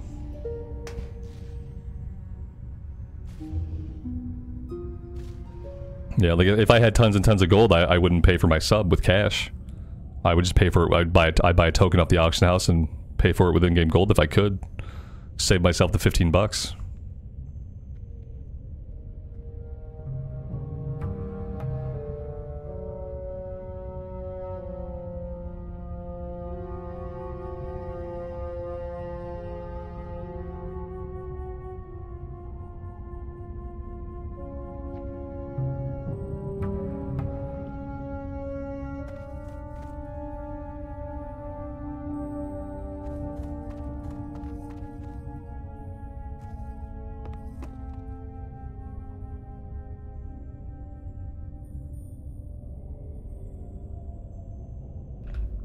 Yep. In a world where people are going to buy gold no matter what if they want to, I would much rather people buy gold like officially by selling something to other players than to like go to a third-party website and purchase gold illegally from like gold farmers, bots. I'd rather there just be like the official way to do it's better. Because at least when they're doing it the official way, like two different players are benefiting. The player who buys the WoW token with gold is benefiting, and the player who sells the WoW token for gold is benefiting. So we have two people benefiting. Whereas when people are out there buying gold illegally, like the gold sellers are benefiting.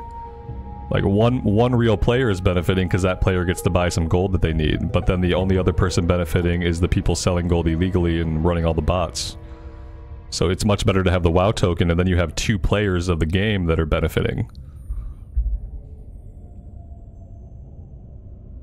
Not that it stops all botting, obviously. Like, botting is obviously always going to be a problem.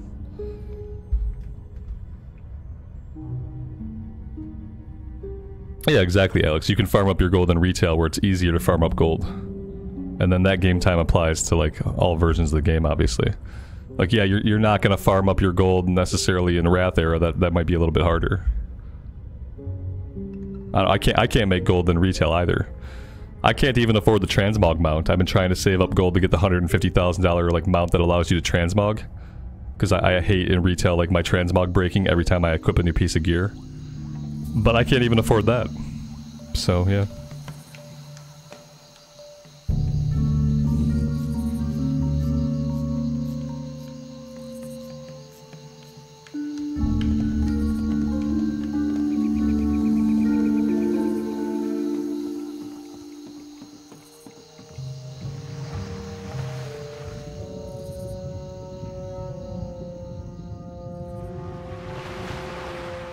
Alright, so I am going to stop in Ironforge. I'm not going to forget. We're going to go train maces and axes. And get that done.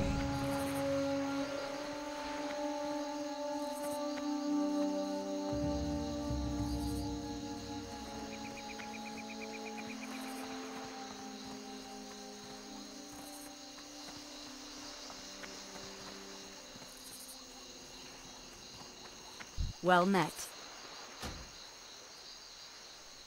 Be careful.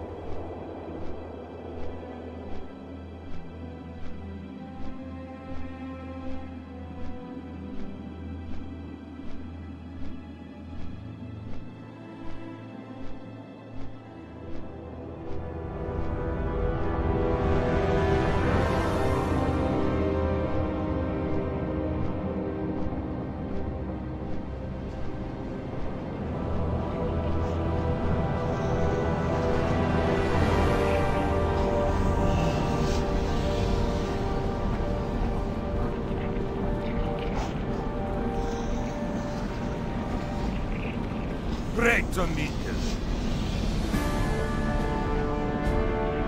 See you soon.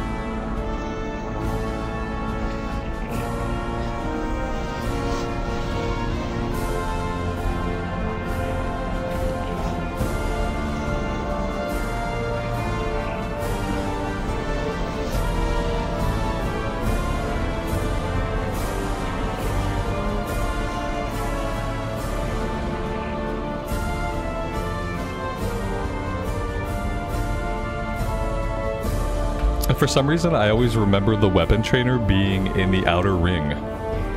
Like, right around here. But that's obviously not the case. He's back here somewhere.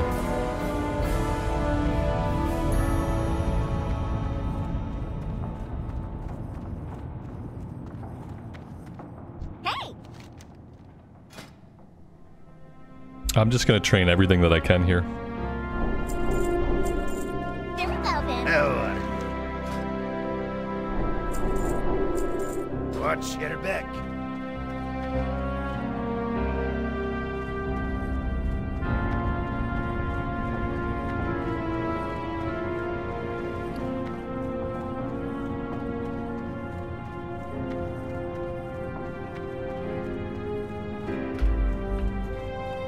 Monica, good afternoon, good evening to you. Welcome to the stream.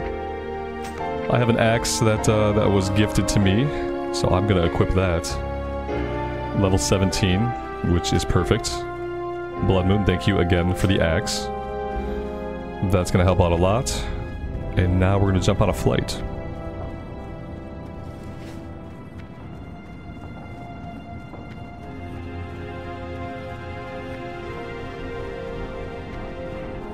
We have no axe skill, so we will have to find something to swing at for a little while once we land. Alright guys, I'll tell you what, I'm gonna jump on a flight here to Westfall, and I'm gonna take a little bit of a break. It'll probably be a little bit longer than the flight. My wife made me a tuna sandwich, so I think I'm gonna step away and actually eat this sandwich up in the kitchen. So I'm gonna take like 10 minutes. The flight is gonna be only 5 minutes, so yeah, I will be back in a little bit, and I would love to see you guys then.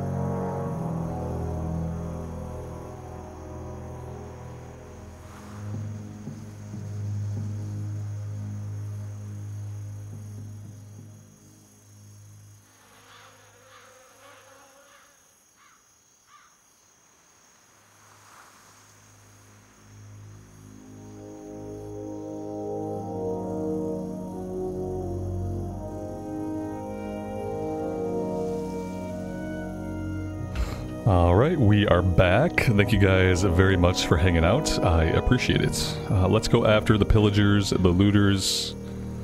It might have been smart to stop in Stormwind and pick up the quest for the pocket watch. That could have been a good idea. We'll have to come back for it at some point. It's fine. And then we'll also go after the Knoll Paws.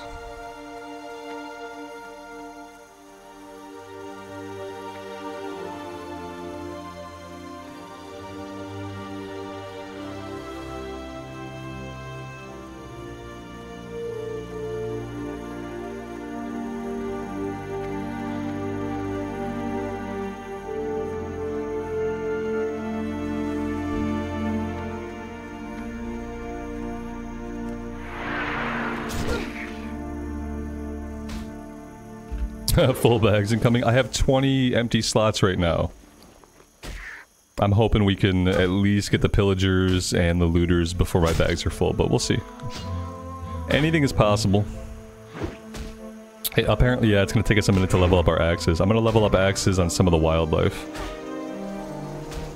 before we actually start fighting guys that will kill us.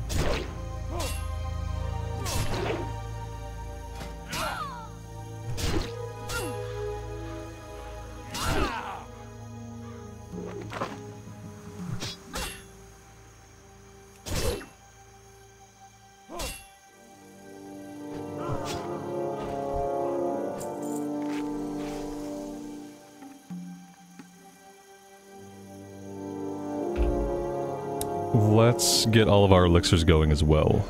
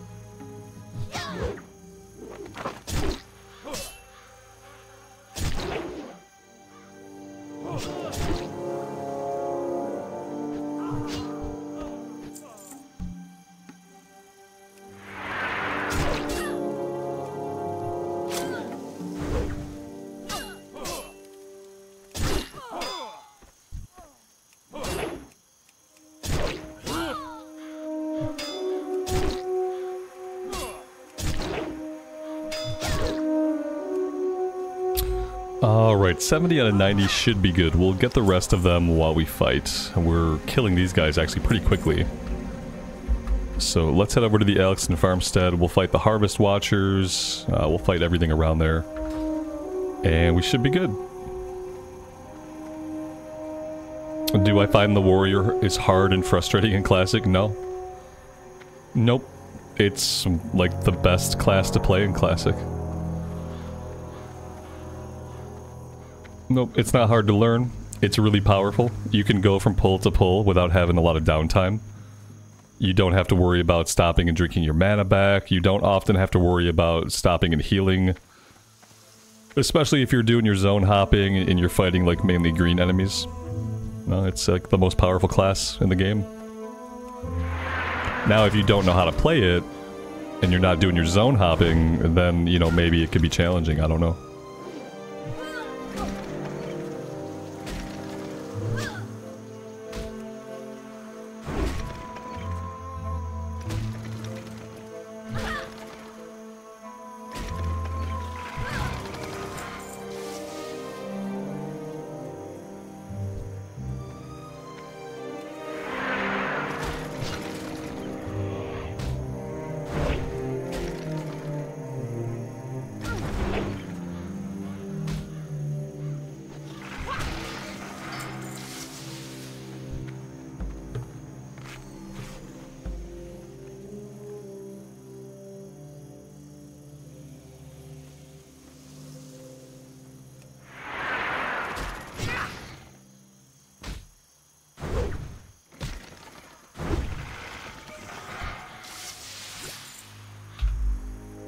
No class in Classic is hard. Yeah, that's like kind of true. There is not really a class in Classic that's like super hard to learn or execute on.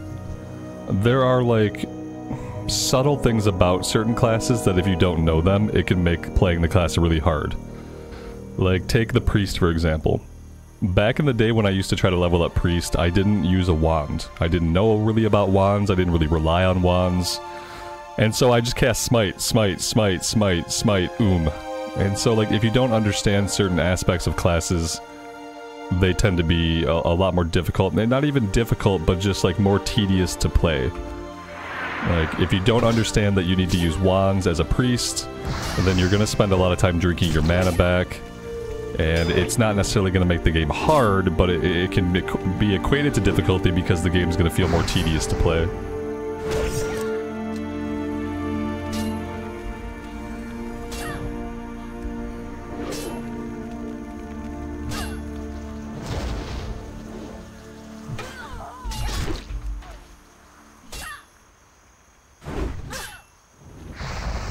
I did not want to aggro an additional caster. I didn't see her coming at all. I just completely stopped paying attention.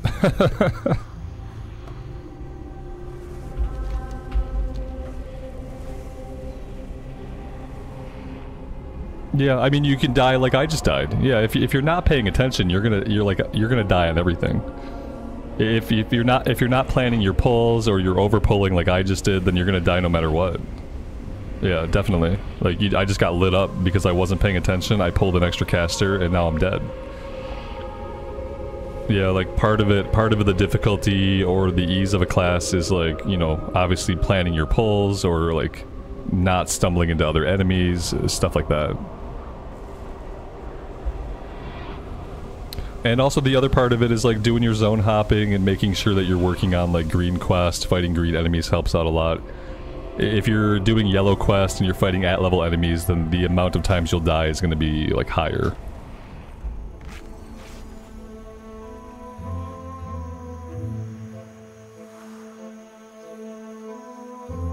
But to be fair, like, in WoW, like, when you die, it's not always because, like, the content is hard.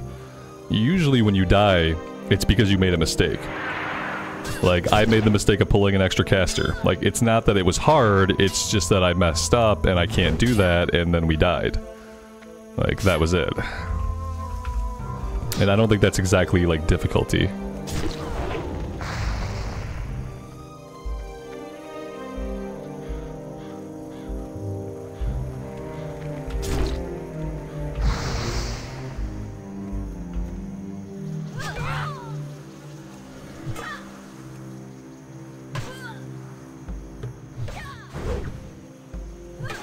Also, right now, I'm playing with a weapon that is not fully leveled up, which, if I really didn't want to get killed, I wouldn't be going at this with an underpowered weapon. 78 out of 90, not like 100% chance to hit, so.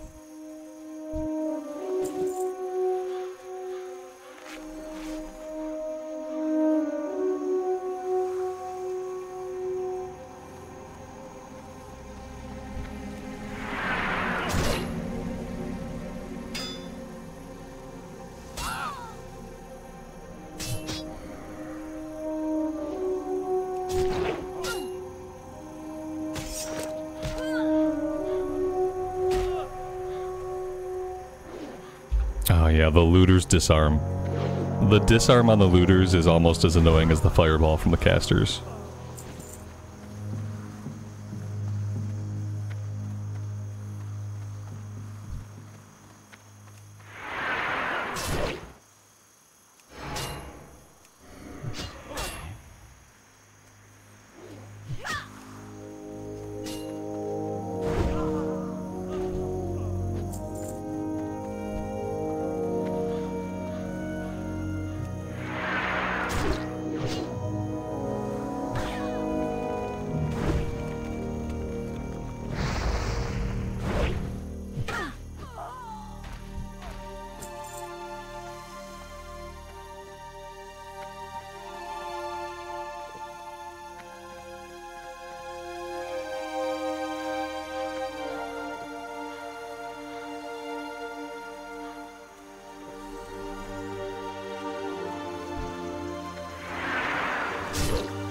Oh, I make mistakes constantly.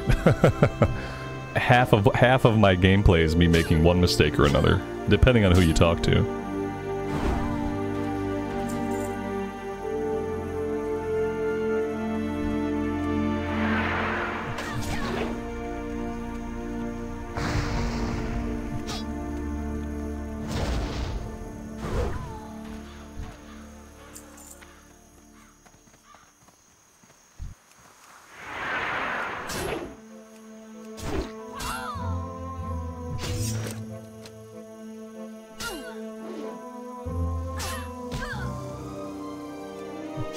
I really wish I could turn around and disarm them back when they disarm me.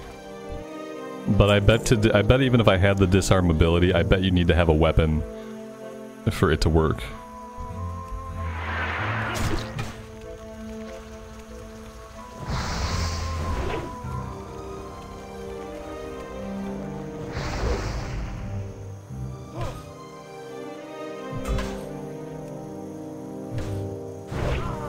Will I be playing Cata? Yeah. Once the pre-patch comes out, I'll play some more Cata.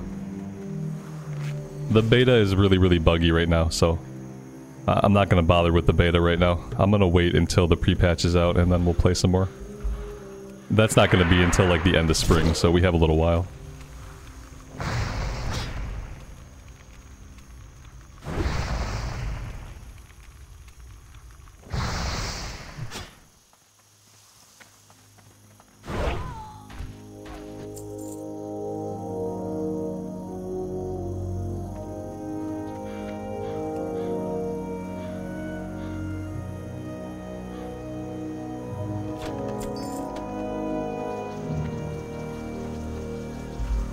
Cata was the worst expansion, it ruined the game in your opinion. You're allowed to have that opinion. As long as you understand that that's not an opinion that's widely shared among people. You can have whatever opinion you want. And the great thing is you can choose not to play the expansion and you still have other forms of WoW to play.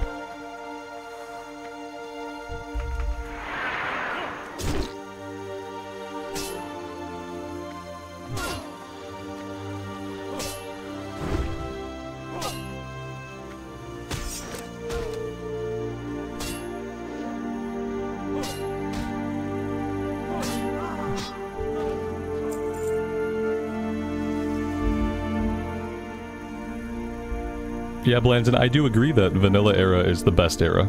Yeah, and it doesn't mean that other versions of the game are not fun. I have fun in lots of different versions of the game. But for me, like, the most enjoyment, like, for having just, like, a chill time, leveling up, seeing the world, learning my class, like, the best place to do that has been in vanilla. I could argue that way. I'm not arguing that way. I'm just saying that that's your opinion, you're entitled to it, but not everybody shares it. There are also a lot of people that are playing Classic that have never seen Cataclysm. So it's not just about nostalgia for everybody. A lot of people started playing WoW like later on in its life.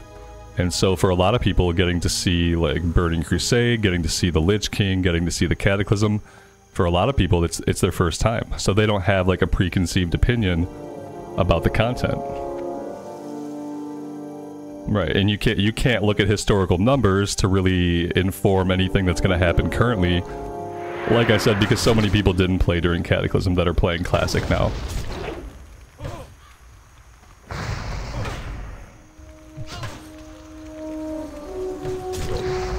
Either way, you're entitled to your opinion.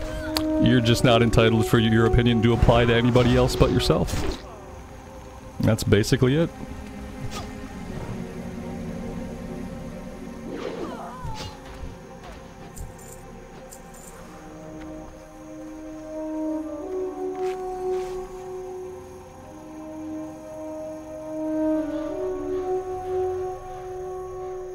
With WoW, if you ask 3 different people what was their least favorite expansion, you will get 3 different answers.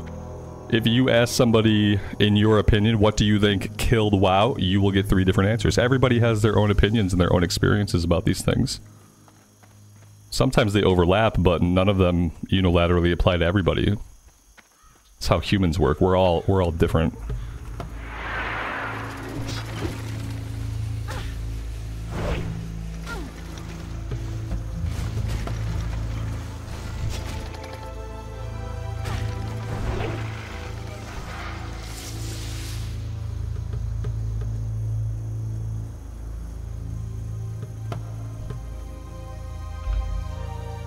Yeah, my least favorite expansion was Shadowlands, but I still played some in Shadowlands, so...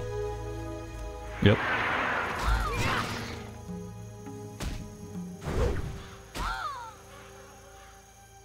And then even with not really liking Shadowlands, I liked patch 9.2 a lot. I thought the zone was really cool, I thought it was fun to play, I thought the stories there were okay, I thought the art was amazing, so even within an expansion that I thought, like, this is the worst expansion I've ever played, I still really liked patch 9.2.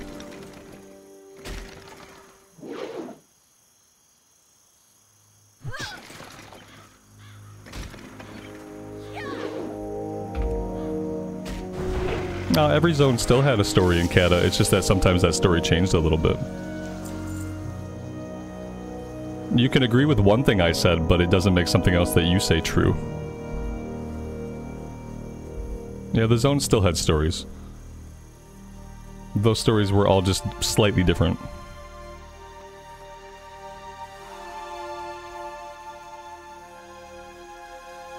The zones always have stories, it's just that by like Warlords of Draenor, by Legion, there was more of a focus on the A-plot. That was my point about that, in that rant, maybe you missed it. But my point was that after a certain point in expansions, they really started to focus on telling an A-plot. There were still zone stories and still like unique stuff going on in the zones, but the story focus shifted towards like following certain characters around and bigger events happening in the world and big cinematic moments. That's all. The zone still had stories, it just wasn't the only focus for storytelling anymore.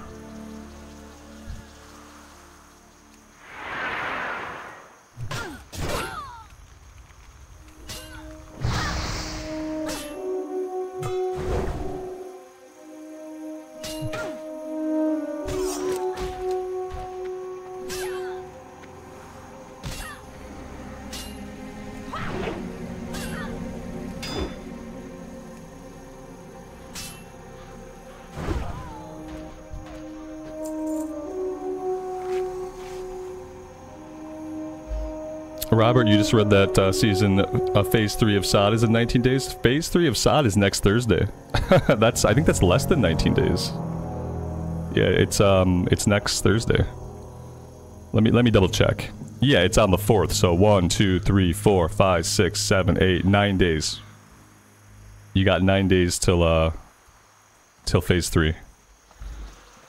Yeah, there was a big video they put up yesterday. The cool thing is, like, I put my video about my thoughts for, like, Phase 1 and 2 up, And then like 3 hours later, they had their video up about like the content coming in Phase 3. And interestingly, a lot of the stuff that I want is actually going to exist in Phase 3. Now, will the content be good? I don't know. But one of my biggest wants was like I wanted PvE content for solo players that was not raids, that was not PvP. And they're introducing this this new system of like you jump through a portal and you go through the portal and there's like mobs to fight and stuff to do on the other side of the portal. And there's 4 portals in different places in the world.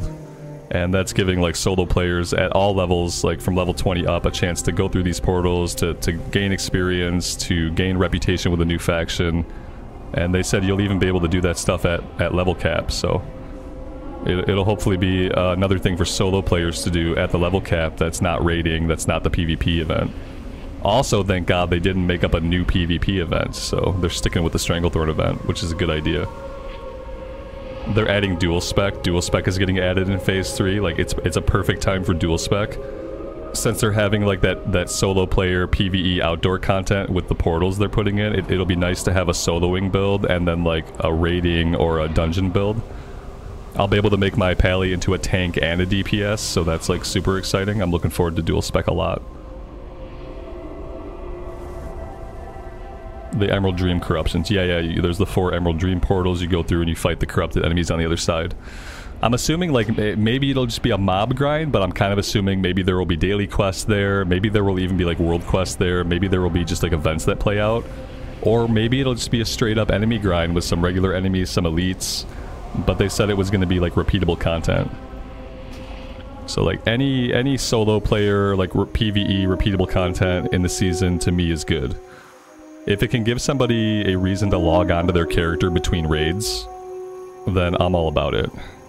Because so far, there really hasn't been a big reason to have a main character that you log in every day if you're not going to do the PvP event and if you're not raiding.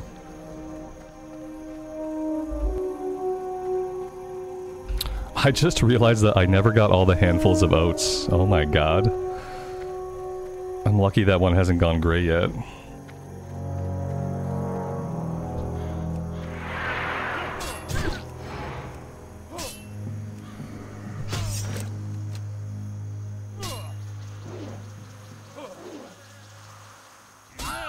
What's going to happen to SOD characters when the season ends? They've hinted that they said there will be an interesting place for them to go. What does that mean? To me, it means they don't know yet. To me, it means they don't know yet, but they're trying to work on it and figure it out. They said there will be an interesting place for them to go once the season ends. So I have no idea what that means, but it'll be something. But the thing is, like, are you going to play a lot of your character once the season ends? Maybe. I guess the answer to that really depends on if they're going to do more seasons, and if they're going to do more seasons, are they going to be 2 years apart, like how we had to wait for 2 years between Season of Mastery basically being over before we heard about SOD. Like, I don't think seasons that are 2 years apart are very, like, compelling, constant content for people, so we'll see what they do.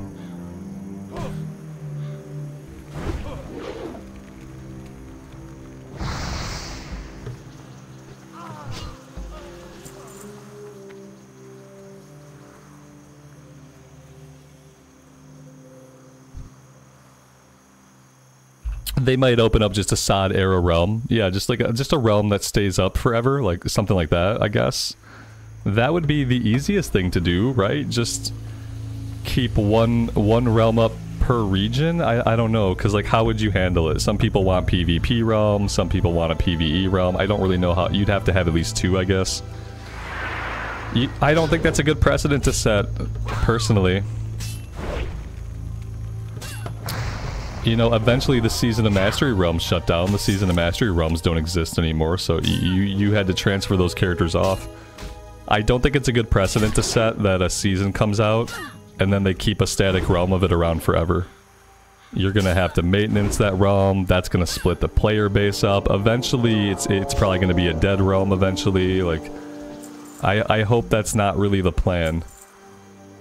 And that's also not sustainable. If you want to do multiple seasons, you can't do a season and then for every season you do, keep multiple servers open for people that want to stay in that era. I don't think that's a good idea.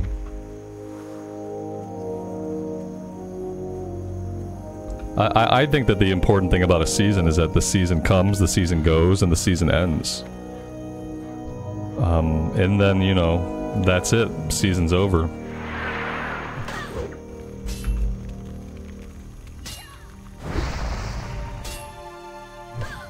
That's what I always expected. What I expected was that you'd be able to send your character over to a regular vanilla realm.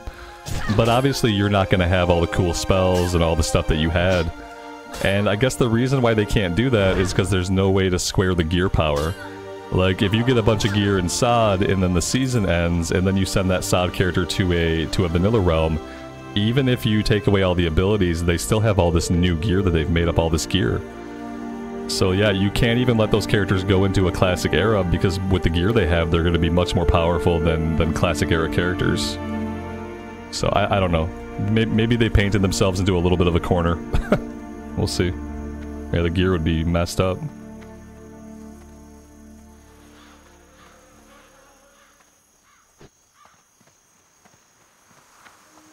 Yeah, I don't know what they'll do. Like I said, I don't know that they know yet. They probably will have to do something like keep a static server open, but again, if they do that and they set a precedent for that, it means that every time they do a season going forward, they're going to have to keep a server open for it afterwards. And that's going to grossly limit like how many seasons they want to do.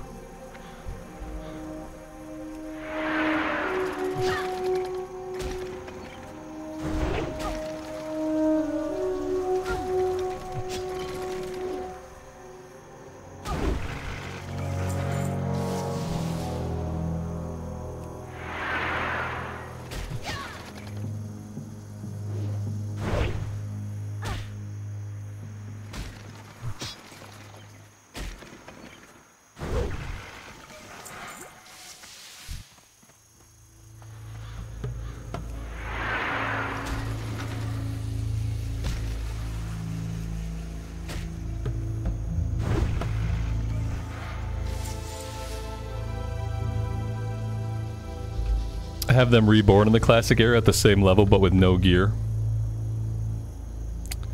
You'd have, if you wanted to plop them in the Classic Era, yeah, you'd have to take away all the gear. Yeah.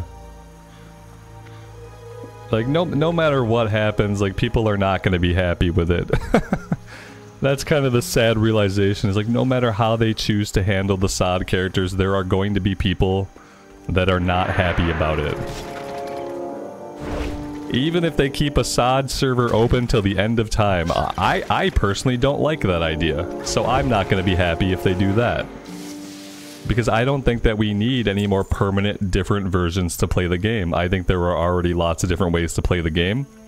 I think that the player base is already pretty darn divided as to how they enjoy the game the most. And I think that leaving up permanent ways to further split the player base is a bad idea long term. So, you know, some people will be happy to have a permanent SOD server. I am a person that would not really like that. It doesn't really negatively impact me, I guess, but it could. Because I would love to see people start coming back to Vanilla Era. But if they were to leave a permanent SOD server open, it decreases the likelihood that people will find their way back to regular Classic Era, which is a bad thing for me, because I would love to spend the majority of my time here.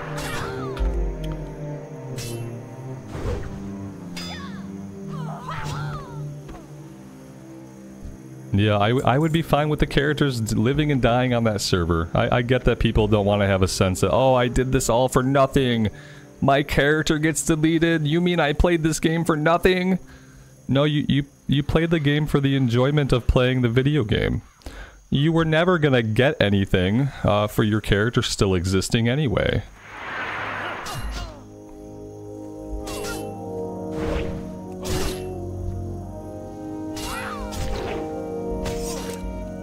Maybe they'll just have a big lobby where people can log in and just like stand around with their SOD characters and duel each other or something.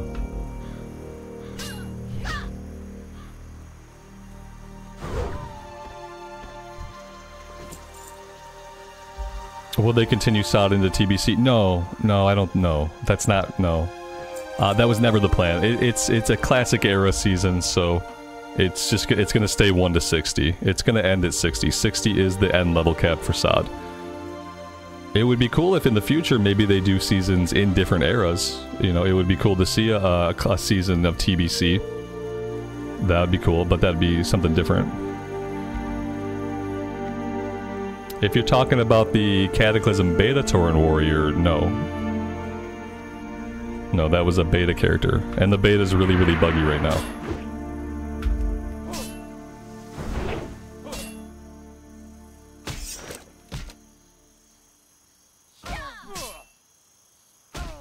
But, you know, rejoice, because instead of the Cataclysm Beta Warrior, you have the best warrior, which is the Vanilla Era Warrior. So, we're good.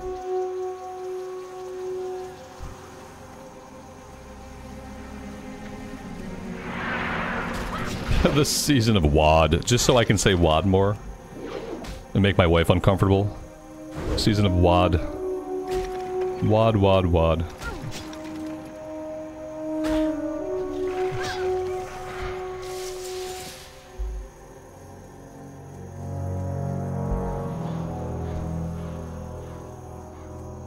Let's make it easy and say that the only warrior that I'm going to be playing anytime in the foreseeable future is going to be this character.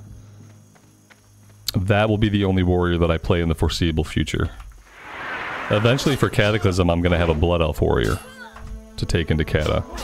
But I already have a Blood Elf paladin, and like right now I can't level a Blood Elf warrior because Blood Elves can't be warriors. But no, this is what we're doing for the time being. We are going to play this character. We are going to check out phase 3 of Sod. And we'll get to level 50 in Sod, and then we'll be right back here doing this. And then we're just waiting for the Cataclysm pre-patch to come out.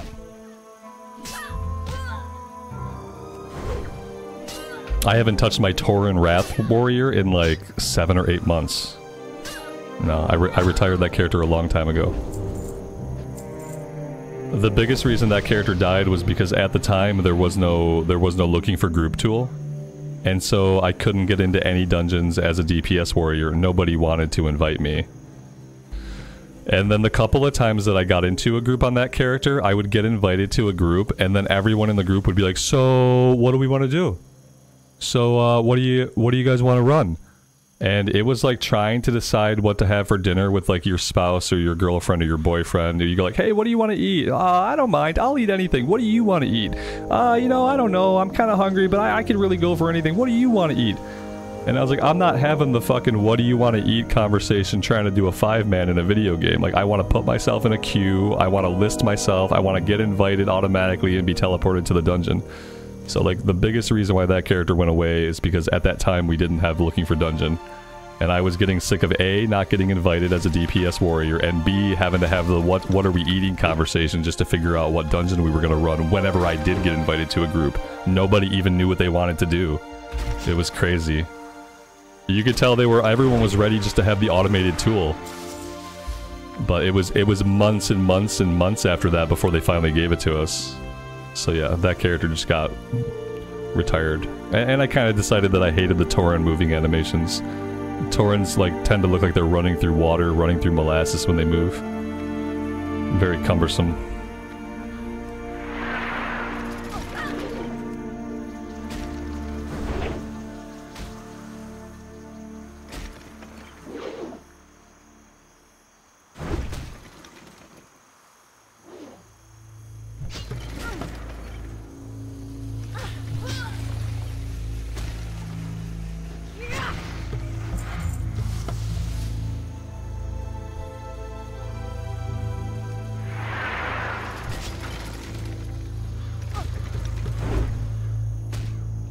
That was exactly what the conversation was like, and it happened multiple times. It wasn't just a one-off. It was multiple groups I got invited to where no one seemed to know or care what we wanted to do. No one wanted to be responsible for deciding what the group would run. Nobody really cared what the group would run. It was really something special. It was like people got so ambivalent.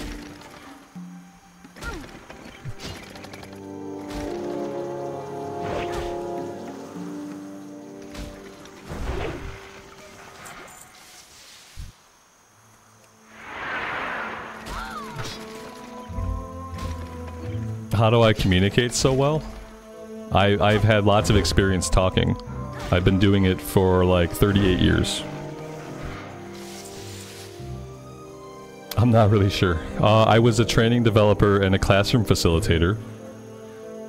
So as far as like cadence, tone, enunciation, I guess I picked up most of my abilities teaching classes. Like in-person classes to real-life adults. But as far as just like communicating with people, I've been doing that for like since I was 2, so about 38 years of experience. Greylegs, good afternoon, buddy. Welcome to the stream.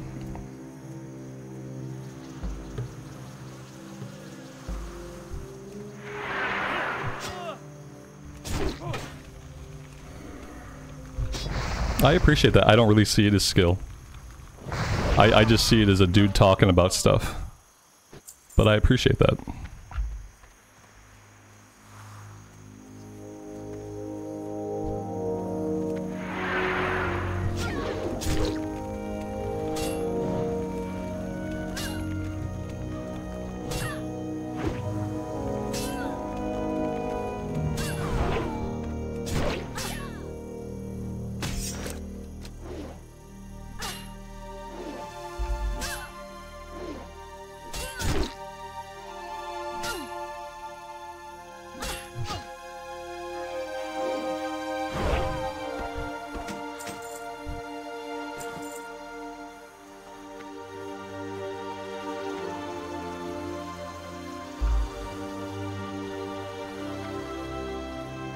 Jerome, good afternoon, buddy. Welcome to the stream. We are done here. We've killed everybody. We've killed everything. Let's head over a little bit farther to the west, and we'll go after the Knoll Paws. And then we're going to be done with all the green quests here, and then maybe we will head over to Loch Modan again. We've got level 15 stuff.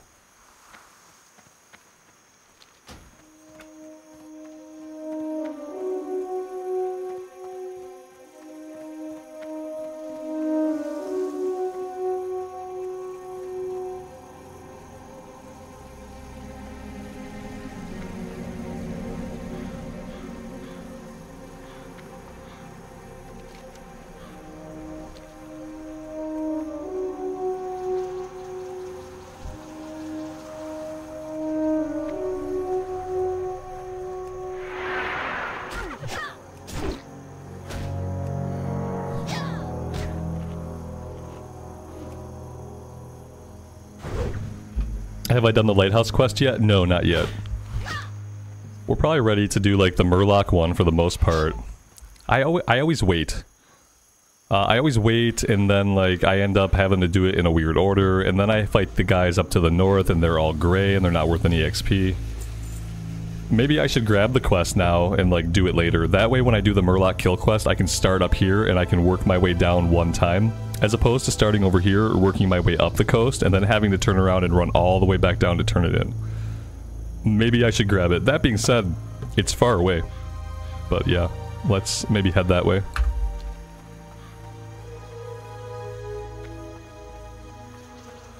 Some people don't have the ability to frame sentences so quickly. Yeah, I guess when you talk about like how, like being able to facilitate conversations and being able to interact with people, those things come from learning how to facilitate classrooms. Yeah, absolutely. It's much easier to do so in this forum than to have an actual classroom of physical people, like, because then, you know, you have to be like on the move often, you have to be a little bit more animated with like your body and your posture, so this is much easier than teaching classes.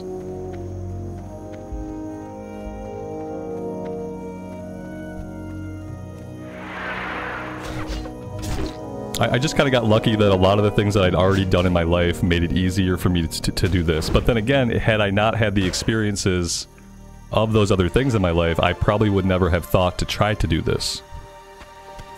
And when I started the channel, I wasn't streaming. I've only been streaming for like the past 10 months. Prior to that, it was all just recorded content.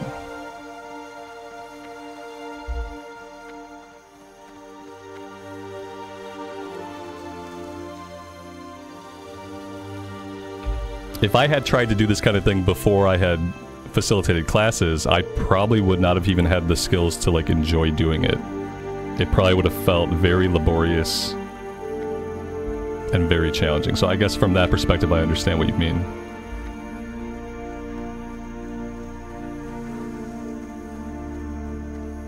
Blitzen Jr., good afternoon. Welcome to the stream, buddy.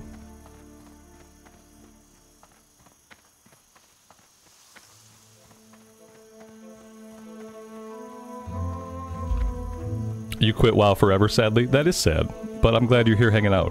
I appreciate you being here.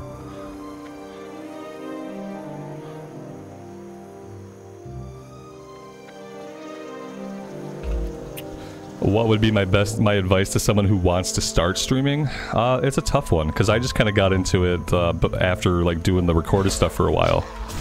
Like, I never thought like, hey, I should jump right into being a streamer. I never thought that I would stream. I didn't think I wanted to. After teaching classes for so long, I didn't know that if I wanted that level of interaction. So it kind of grew on me. It wasn't something that I really set out to do. I set out to do recorded stuff. But when it comes to just doing YouTube content, like, my only real advice is simply to start doing it. The worst thing you could do is to wait and say, oh, I gotta have the perfect PC, I need the perfect microphone, I need the perfect setup, I need the perfect soundboard. Like, the worst thing you can do is to make up reasons why you're not yet ready to start. The best thing you can do is take whatever equipment you have, whatever equipment you can muster, and start. And then try to be consistent with it. Whether you're gonna upload once a day, whether you're gonna stream 3 times a week. Like, trying to be consistent with what you do. But mainly just starting to do it seems to be people's like biggest hang up. I had a buddy who wanted to get into doing it, like, and we did a couple of streams together on Twitch. We did Dauntless, a couple other things, but like ultimately, like, he kept having reasons why he wasn't ready to really start up a YouTube channel. Like, he wanted to have better equipment, then he needed to have a better microphone, then he wasn't sure what kind of content he really wanted to make. And it was just like one hesitation after another resulted in him never doing it. You're gonna need a PC. Yeah, you're gonna need a PC. Right. You're gonna need the basic equipment. But don't like fret too much about like having everything be perfect, especially when you're first starting out. Because when you're first starting out, nobody's watching. Nobody's watching when you're first starting out. It doesn't matter. Just start getting into the habit. What you're doing when you're starting out is you're building good habits. You're getting comfortable with things that you haven't been comfortable with, and you're learning. And you have to do all that long before you're going to have, like, an audience. Also, playing a game that you're familiar with, if you're going to do game content, like, doing something you're familiar with, at least to start, is very helpful. And obviously, like, play something you love. Ooh, we have all the flame oil. Well, that's nice. Our inventory is full, though. That's less nice. Very much not as nice.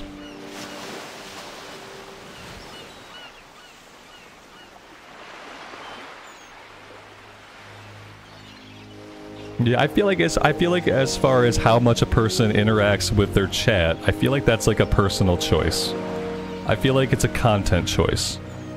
Like, you can be a person that doesn't interact a lot, but whatever you decide to do, it kind of helps to be consistent with that choice. You know, if you feel like it's better for your content to have less chat interaction, then do that and stick to it. If you're going to have a lot of chat interaction, then do it that way. But I think it's different for different content and different people. What else am I going to throw on the ground here? I don't know. Let's pop this one. We'll pop the last of our elixirs here. That'll open up a little bit of space. Aside from that, there's not really a lot we can do. There's a fisherman vendor on the pier. Thank you, Jason. Yes. You're right. That's awesome. Thank you for the reminder.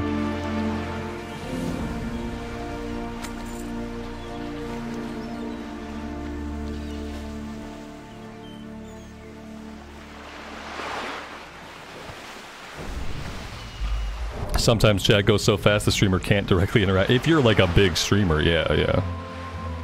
Sure. I'm like, my chat doesn't move that fast, thankfully. I appreciate all you guys. I'm glad that my chat moves, but that it doesn't move like super fast. I like being able to at least try to read everything, even if I can't or won't respond to everything. I like being able to at least read what's going on. It would be difficult for me to function well in an environment where chat moves so fast that I couldn't at least read everything. So I do like to scan stuff even if I can't reply to everything.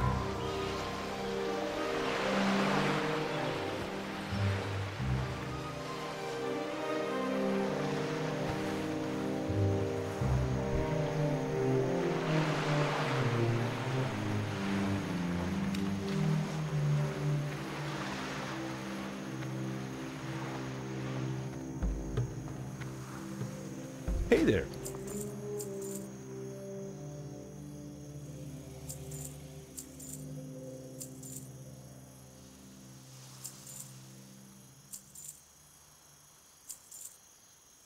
I'm gonna hang on to the hops, or at least I'm gonna try to.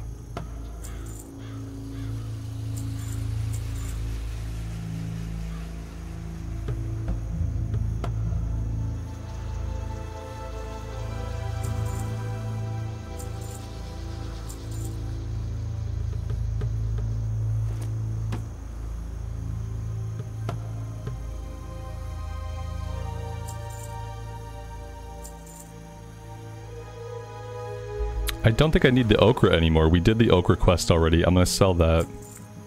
I'm gonna sell the intellect scroll. We don't really need that anymore. Anything else?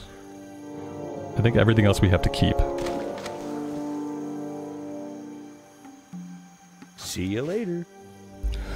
I try to welcome everybody. You know, there are sometimes I miss people, and also I've had to allow for the fact that, like, someday, you know, if I continue doing what I'm doing, if we grow the community, there might be a day when I can't personally welcome everybody.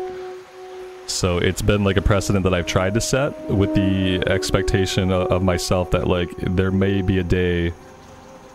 It's like a double-edged sword. Like, you know, you'd love to grow a community to a point where, like, you literally can't welcome everybody personally, but at the same time, it's kind of a bummer when you can't do that.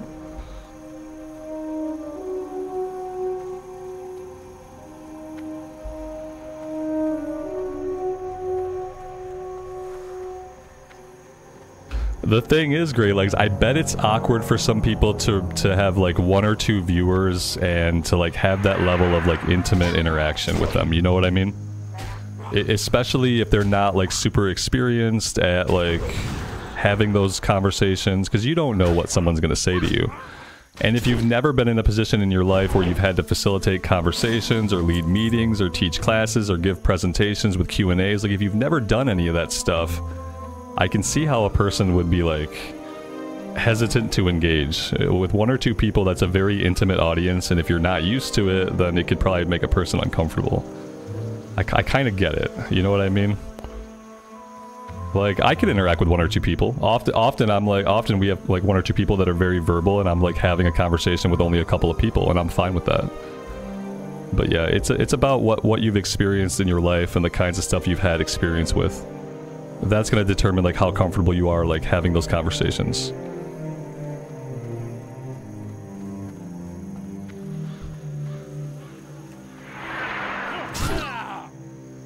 Because people can say anything. People can say literally anything. And if you're not used to that idea, then it can be very hard to want to engage. Alright, so what do we want to do now? We go turn everything in, and then maybe we head to Lochmodan. And we take care of some... maybe we head over to the Hunter's camp over on the eastern side of the zone. We want to finish this one first, though, before we head over to the east, I think.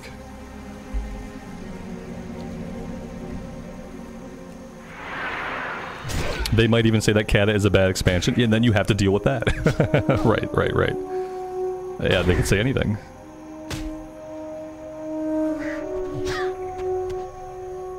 It's like, having 1 or 2 people is like standing in a small elevator with a stranger. Yeah. You do a weird nod. Nowadays, people just look at their phone and pretend to be on their phone. Like, a lot of times in a small elevator with strangers, like, you don't have to do a lot.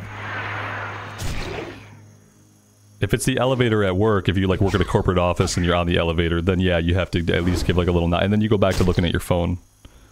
You can't really do that on a stream, but you can just go back to looking at the game, you know?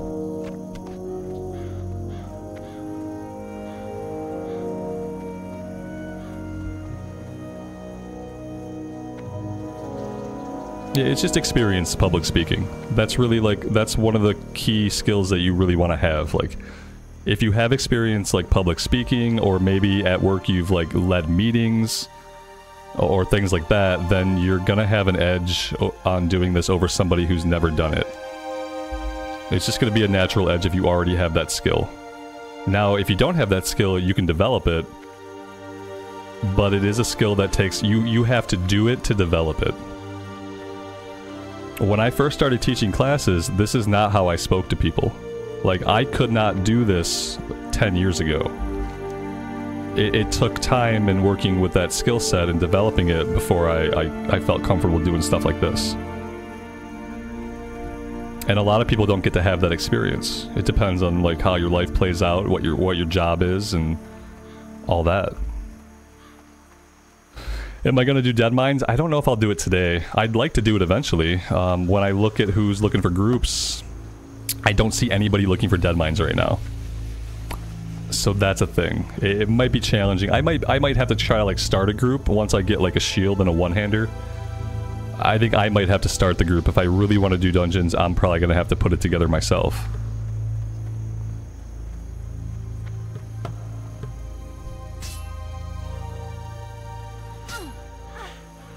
Yeah, I feel like anybody can learn how.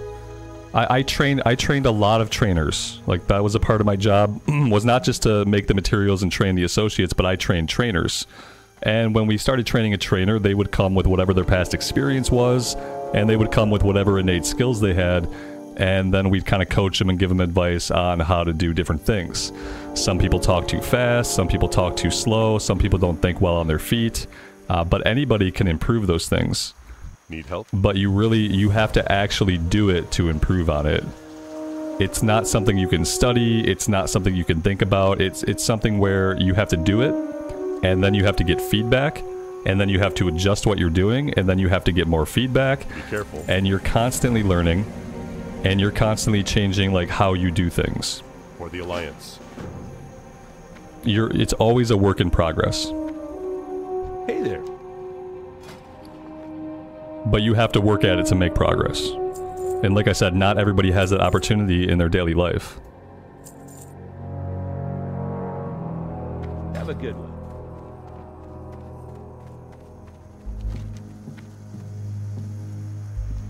Most people, like, after you leave school, most people are never put in a position where they have to articulate complex ideas. Or where they have to interact in free-form discussions with people who are not their friends. Like, most people, like, a lot of people don't end up in those positions in life.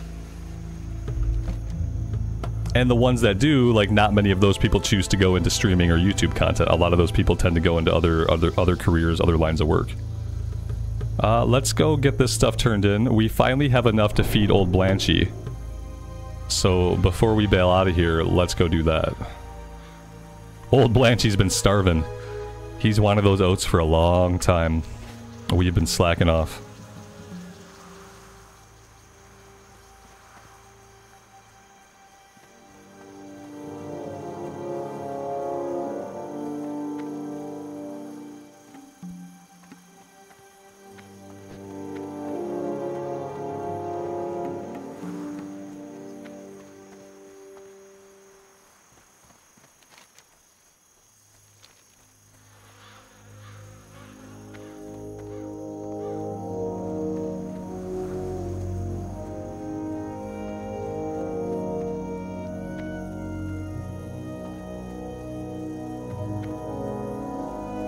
What graphics card am I using? I'm using a 3080.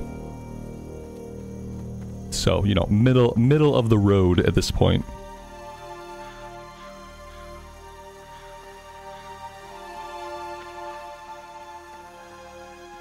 But you know, you can run World of Warcraft Classic on like a toaster oven connected to 2 potatoes. King's honor, friend. So, you know, like a 3080 is more than sufficient for Classic.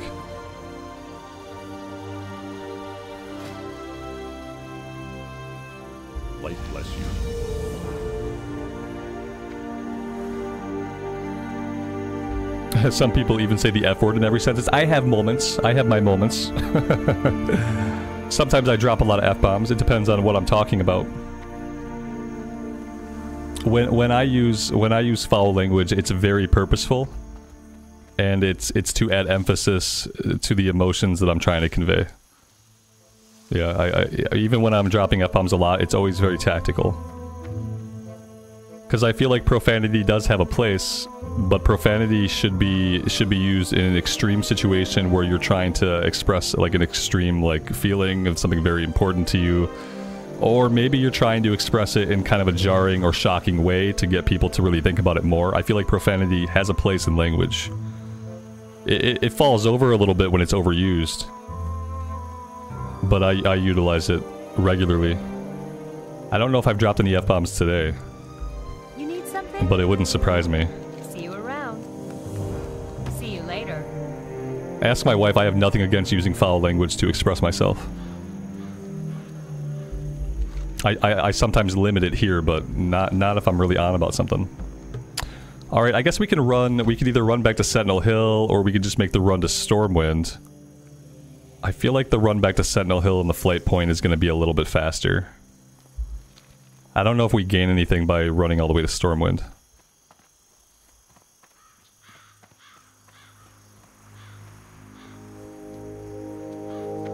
Yeah, when I play WoW on this rig, the only time I have slowdowns is in Veldraken. Whenever I go to Veldraken. And all I do, like when I go to Veldraken, I turn my shadows down a little bit, and that tends to alleviate most of my issues.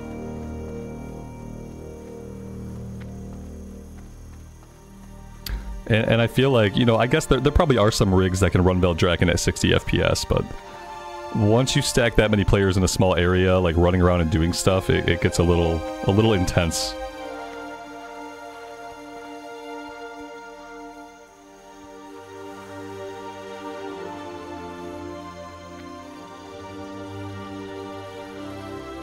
Where's my Hearthstone set? Good question. The Thunder Brew Distillery. Thunder Brew... Is Thunder Brew in Dunmorrow? Or is Thunder Brew in Loch Modan? I don't know which one's which. I don't know if this is Keranos or Thelsamar.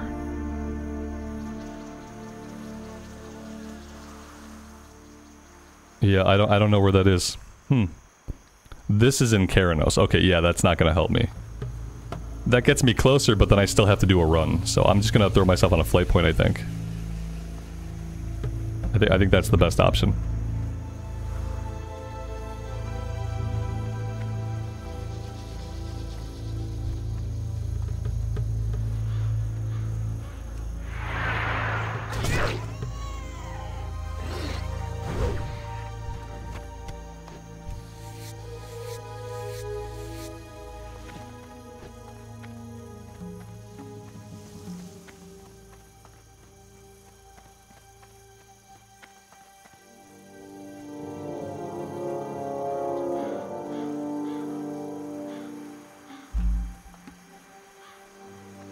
Admirals, you didn't have to do that, man. I appreciate that. Thank you so much. Unnecessary, but I appreciate it, man. Thank you.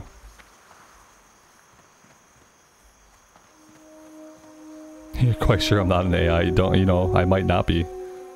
But I might be like an android or something. Even if I was an AI, I can still be real. Let's get real. AIs are almost real anyway. Hello. Let's see. That's gonna be a 6-minute flight. That's not bad. Is this where I want to go? Do I have anything outstanding anywhere else that needs to be done first? I didn't grab the compass. I didn't think I had this quest. I thought we didn't have this quest. Let's go grab the compass really fast, and we'll get that turned in. You know, I was expecting to see it in my Westfall tab, but it's not in my Westfall tab, it's in my Stormwind tab. Yep, let's go do that. Is there a dungeon around here? Absolutely. Yeah, there's Dead Mines. Dead Mines is down here by Moonbrook. I didn't do the treasure map yet. I might do the treasure map later on. The treasure map is what, level 16? It's a level 16, and we're gonna have to come back here, so I'll do it when we come back to finish up the rest of the Defias. I'm not even sure, though, where to pick up the treasure map, though. Is it just, like, on the ground? There's a couple of different markers.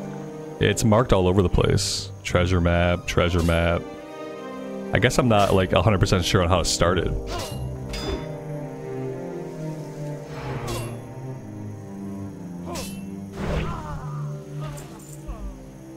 It drops off of Murlocs randomly. Oh, okay. I didn't know that. So I guess we'll work on it once I'm fighting Murlocs, if we happen to get the item.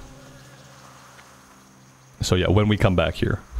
We'll do all the green stuff in Loch Modan, and then we'll probably have to head back to Darkshore, and then we'll keep doing a circuit of green quest until we've got everything done in Darkshore, Loch Modan, and Westfall. At some point I'll have to pop into Redridge. Redridge has a couple of like level 15, level 16 quests that I don't want to lose. We have plenty of time right now. But at some point I will have to jump over there. We'll do Hillary's Necklace, Lost Tools, and I think one of the Knoll quests is a lower level quest.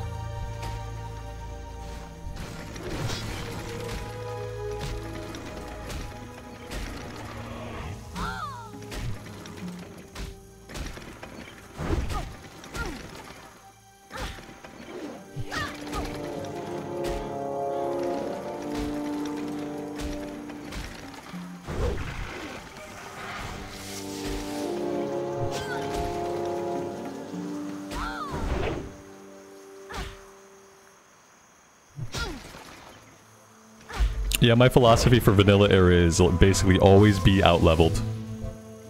As much as you can, like, especially early on, like, always be a higher level than what you're fighting.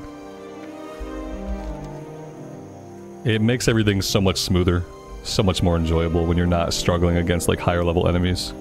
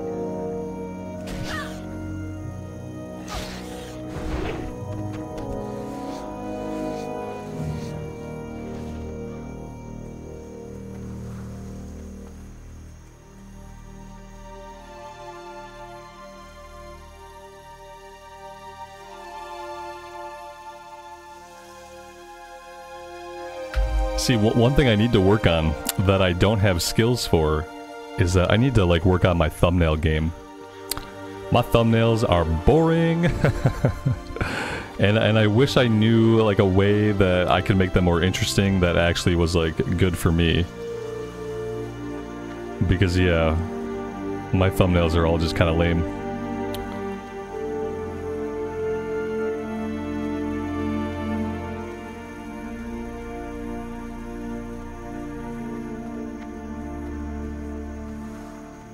Mike, I want you to take me on my first raid. Someone needs to take me on a raid. We had a guild in Wrath for a little while, but it was during a time when I wasn't really playing a lot of Wrath. And so the only raids that I've done in Wrath were a couple of pugs. I pugged Nax a couple times. I pugged Ulduar once. My Ulduar pug, I didn't even record it. I ended up having to get into somebody's Discord. They were all very active in their Discord, very vocal. Hello. Which was okay. They seemed like okay people, but they had a lot of like inside jokes and stuff going on. So like my one Ulduar run, I didn't even get to make a video out of it. Because I didn't have time to set it up so I could separate the Discord audio from like my audio. I'm hoping to do more raiding in Cataclysm, but we'll see how that goes. At the end of the day, something I've acknowledged about myself is that I'm not much of an endgame player these days. I was a big endgame player when Wrath was originally out. Wrath was probably the time in my life when I raided the most. Like original Wrath. A pug? Yeah, a pug, which is P-U-G. As opposed to a pog, which I think used to be like these little cardboard like discs that you'd stack them and then you'd slam them with like a metal thing and then they'd fly all over, and whichever ones landed a certain way, those would be your points. You guys remember pogs? Like as a toy? You'd collect, they were like little cardboard discs with like art on them. And like the game somehow worked that you stacked your pogs and then you had a slammer that you'd like slam down onto the top of them. They'd fly everywhere.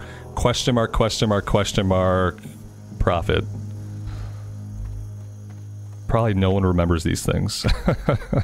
I'm gonna have to double check now if they were even real or if I've like fabricated the part of my childhood. Yeah, in tubes. Yes, Jerome. Yeah, you stored them in tubes. Yes. It's funny, we stored them in tubes to protect them, but then we'd slam a metal slammer down on top of them to make them fly all over the place. Such a weird thing to be into. Good day to you. Question mark, question mark, question mark, yeah. I feel like mainly they were to collect, and then when you go to play, like the gameplay of it was like kind of questionable. Safe travel. Pogs were very real. Good, good, good. Because I think Pog means something else today in internet speak. That has nothing to do with the game that I played as a kid.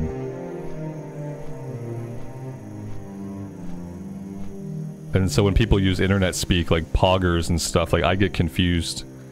Because I just think of like the little cardboard discs that I had when I was a kid.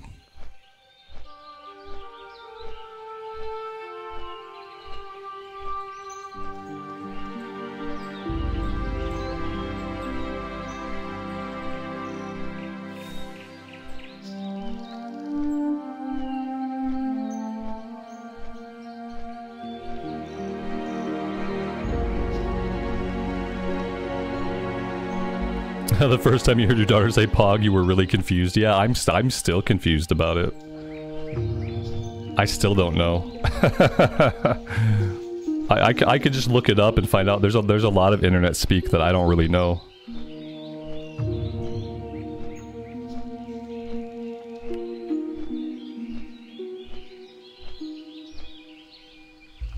They broke your washing machine? Oh no. That's not good.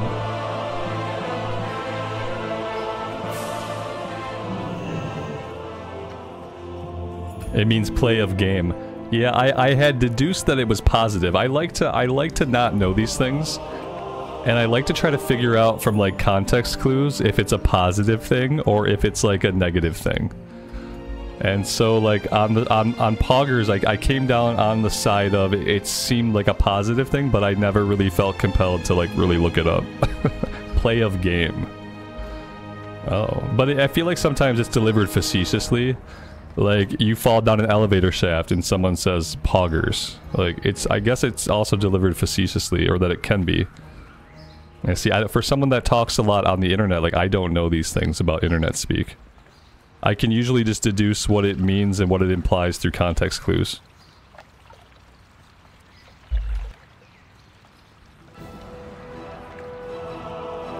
Whenever Twitch streamers say poggers, they actually mean pogs now. Yeah, like just change it. Like, oh, you're talking about pogs. No, not at all.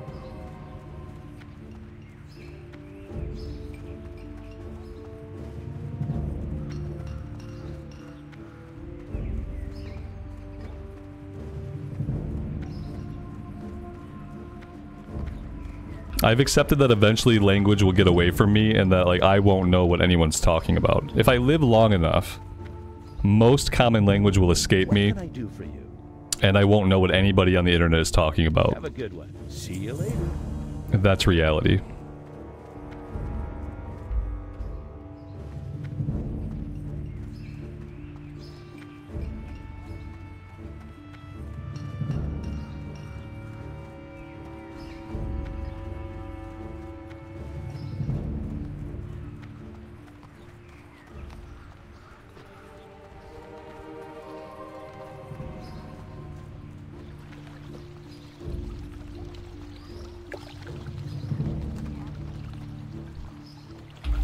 Let's do a little gear check. We can check the auction house. I have level 11, level 10, level 10, level 11, level 10.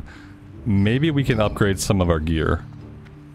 I don't want to spend too much money, but let's have a little look. Let's do a little bit of shopping.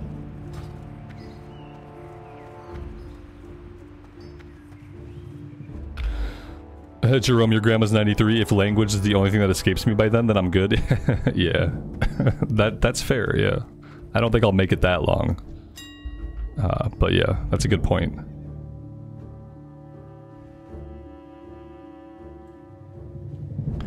I doubt I'm going to find any shoulders. Let's look for chests. We're going to look for like anywhere between 16 and 18 I think would be good.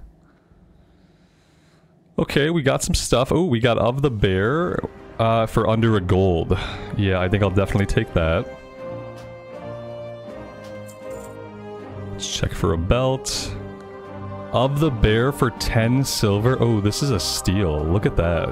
I'm ripping this person off. Legs. Of the Bear for a gold and 30 silver. That's a little bit expensive, but I think I might grab it anyway. Anything else? Burnished leggings. Bronze leggings. Let's go with the bear stuff. Feet. Oh, damn. No, I don't want to spend 60 gold. Of the gorilla or of the tiger? I think I'm just going to keep what I have. Yeah, I have Raiders Boots of the Bear. That's going to benefit me more. Stamina on the wrist. I would rather just not spend the money and keep the attack power. Against 80 gold for a low-level item. Oh, that's crazy. 15 gold for Of the Bear level 18. I will pass on that. And then hand wraps of power. This might be better. I'm just going to keep what I have. Yeah, that's a little bit pricey for me. And then that's it. We just got an axe, so I don't think I need a weapon right now. I think my weapon is okay. It's pretty good. Yeah, I feel like that's level 17. I feel like this is fine for now.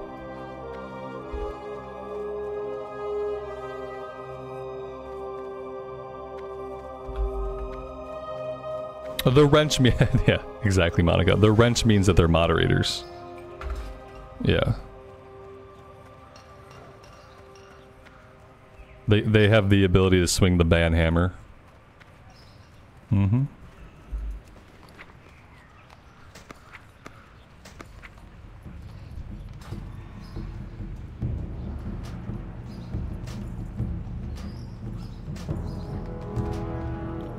Alright, that is our new look. That actually looks really nice.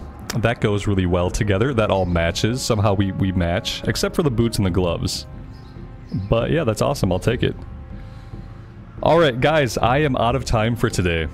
I've had an awesome time. I really appreciate you guys hanging out with me and tolerating me playing Classic Era. I'm really excited for this to continue. We'll play a little bit of SOD when SOD comes out, but I do plan to keep the focus on this character until we get her to 60. So that is the plan. Thank you for being here for it. If you had a good time, leaving a like, making sure you're subbed to the channel, ringing the bell, all that stuff really does help me out a lot, and I really appreciate those that do. Until next time, take care of yourselves out there in the real world, and take care of each other, and we will see you back in Azeroth again very soon. Bye for now.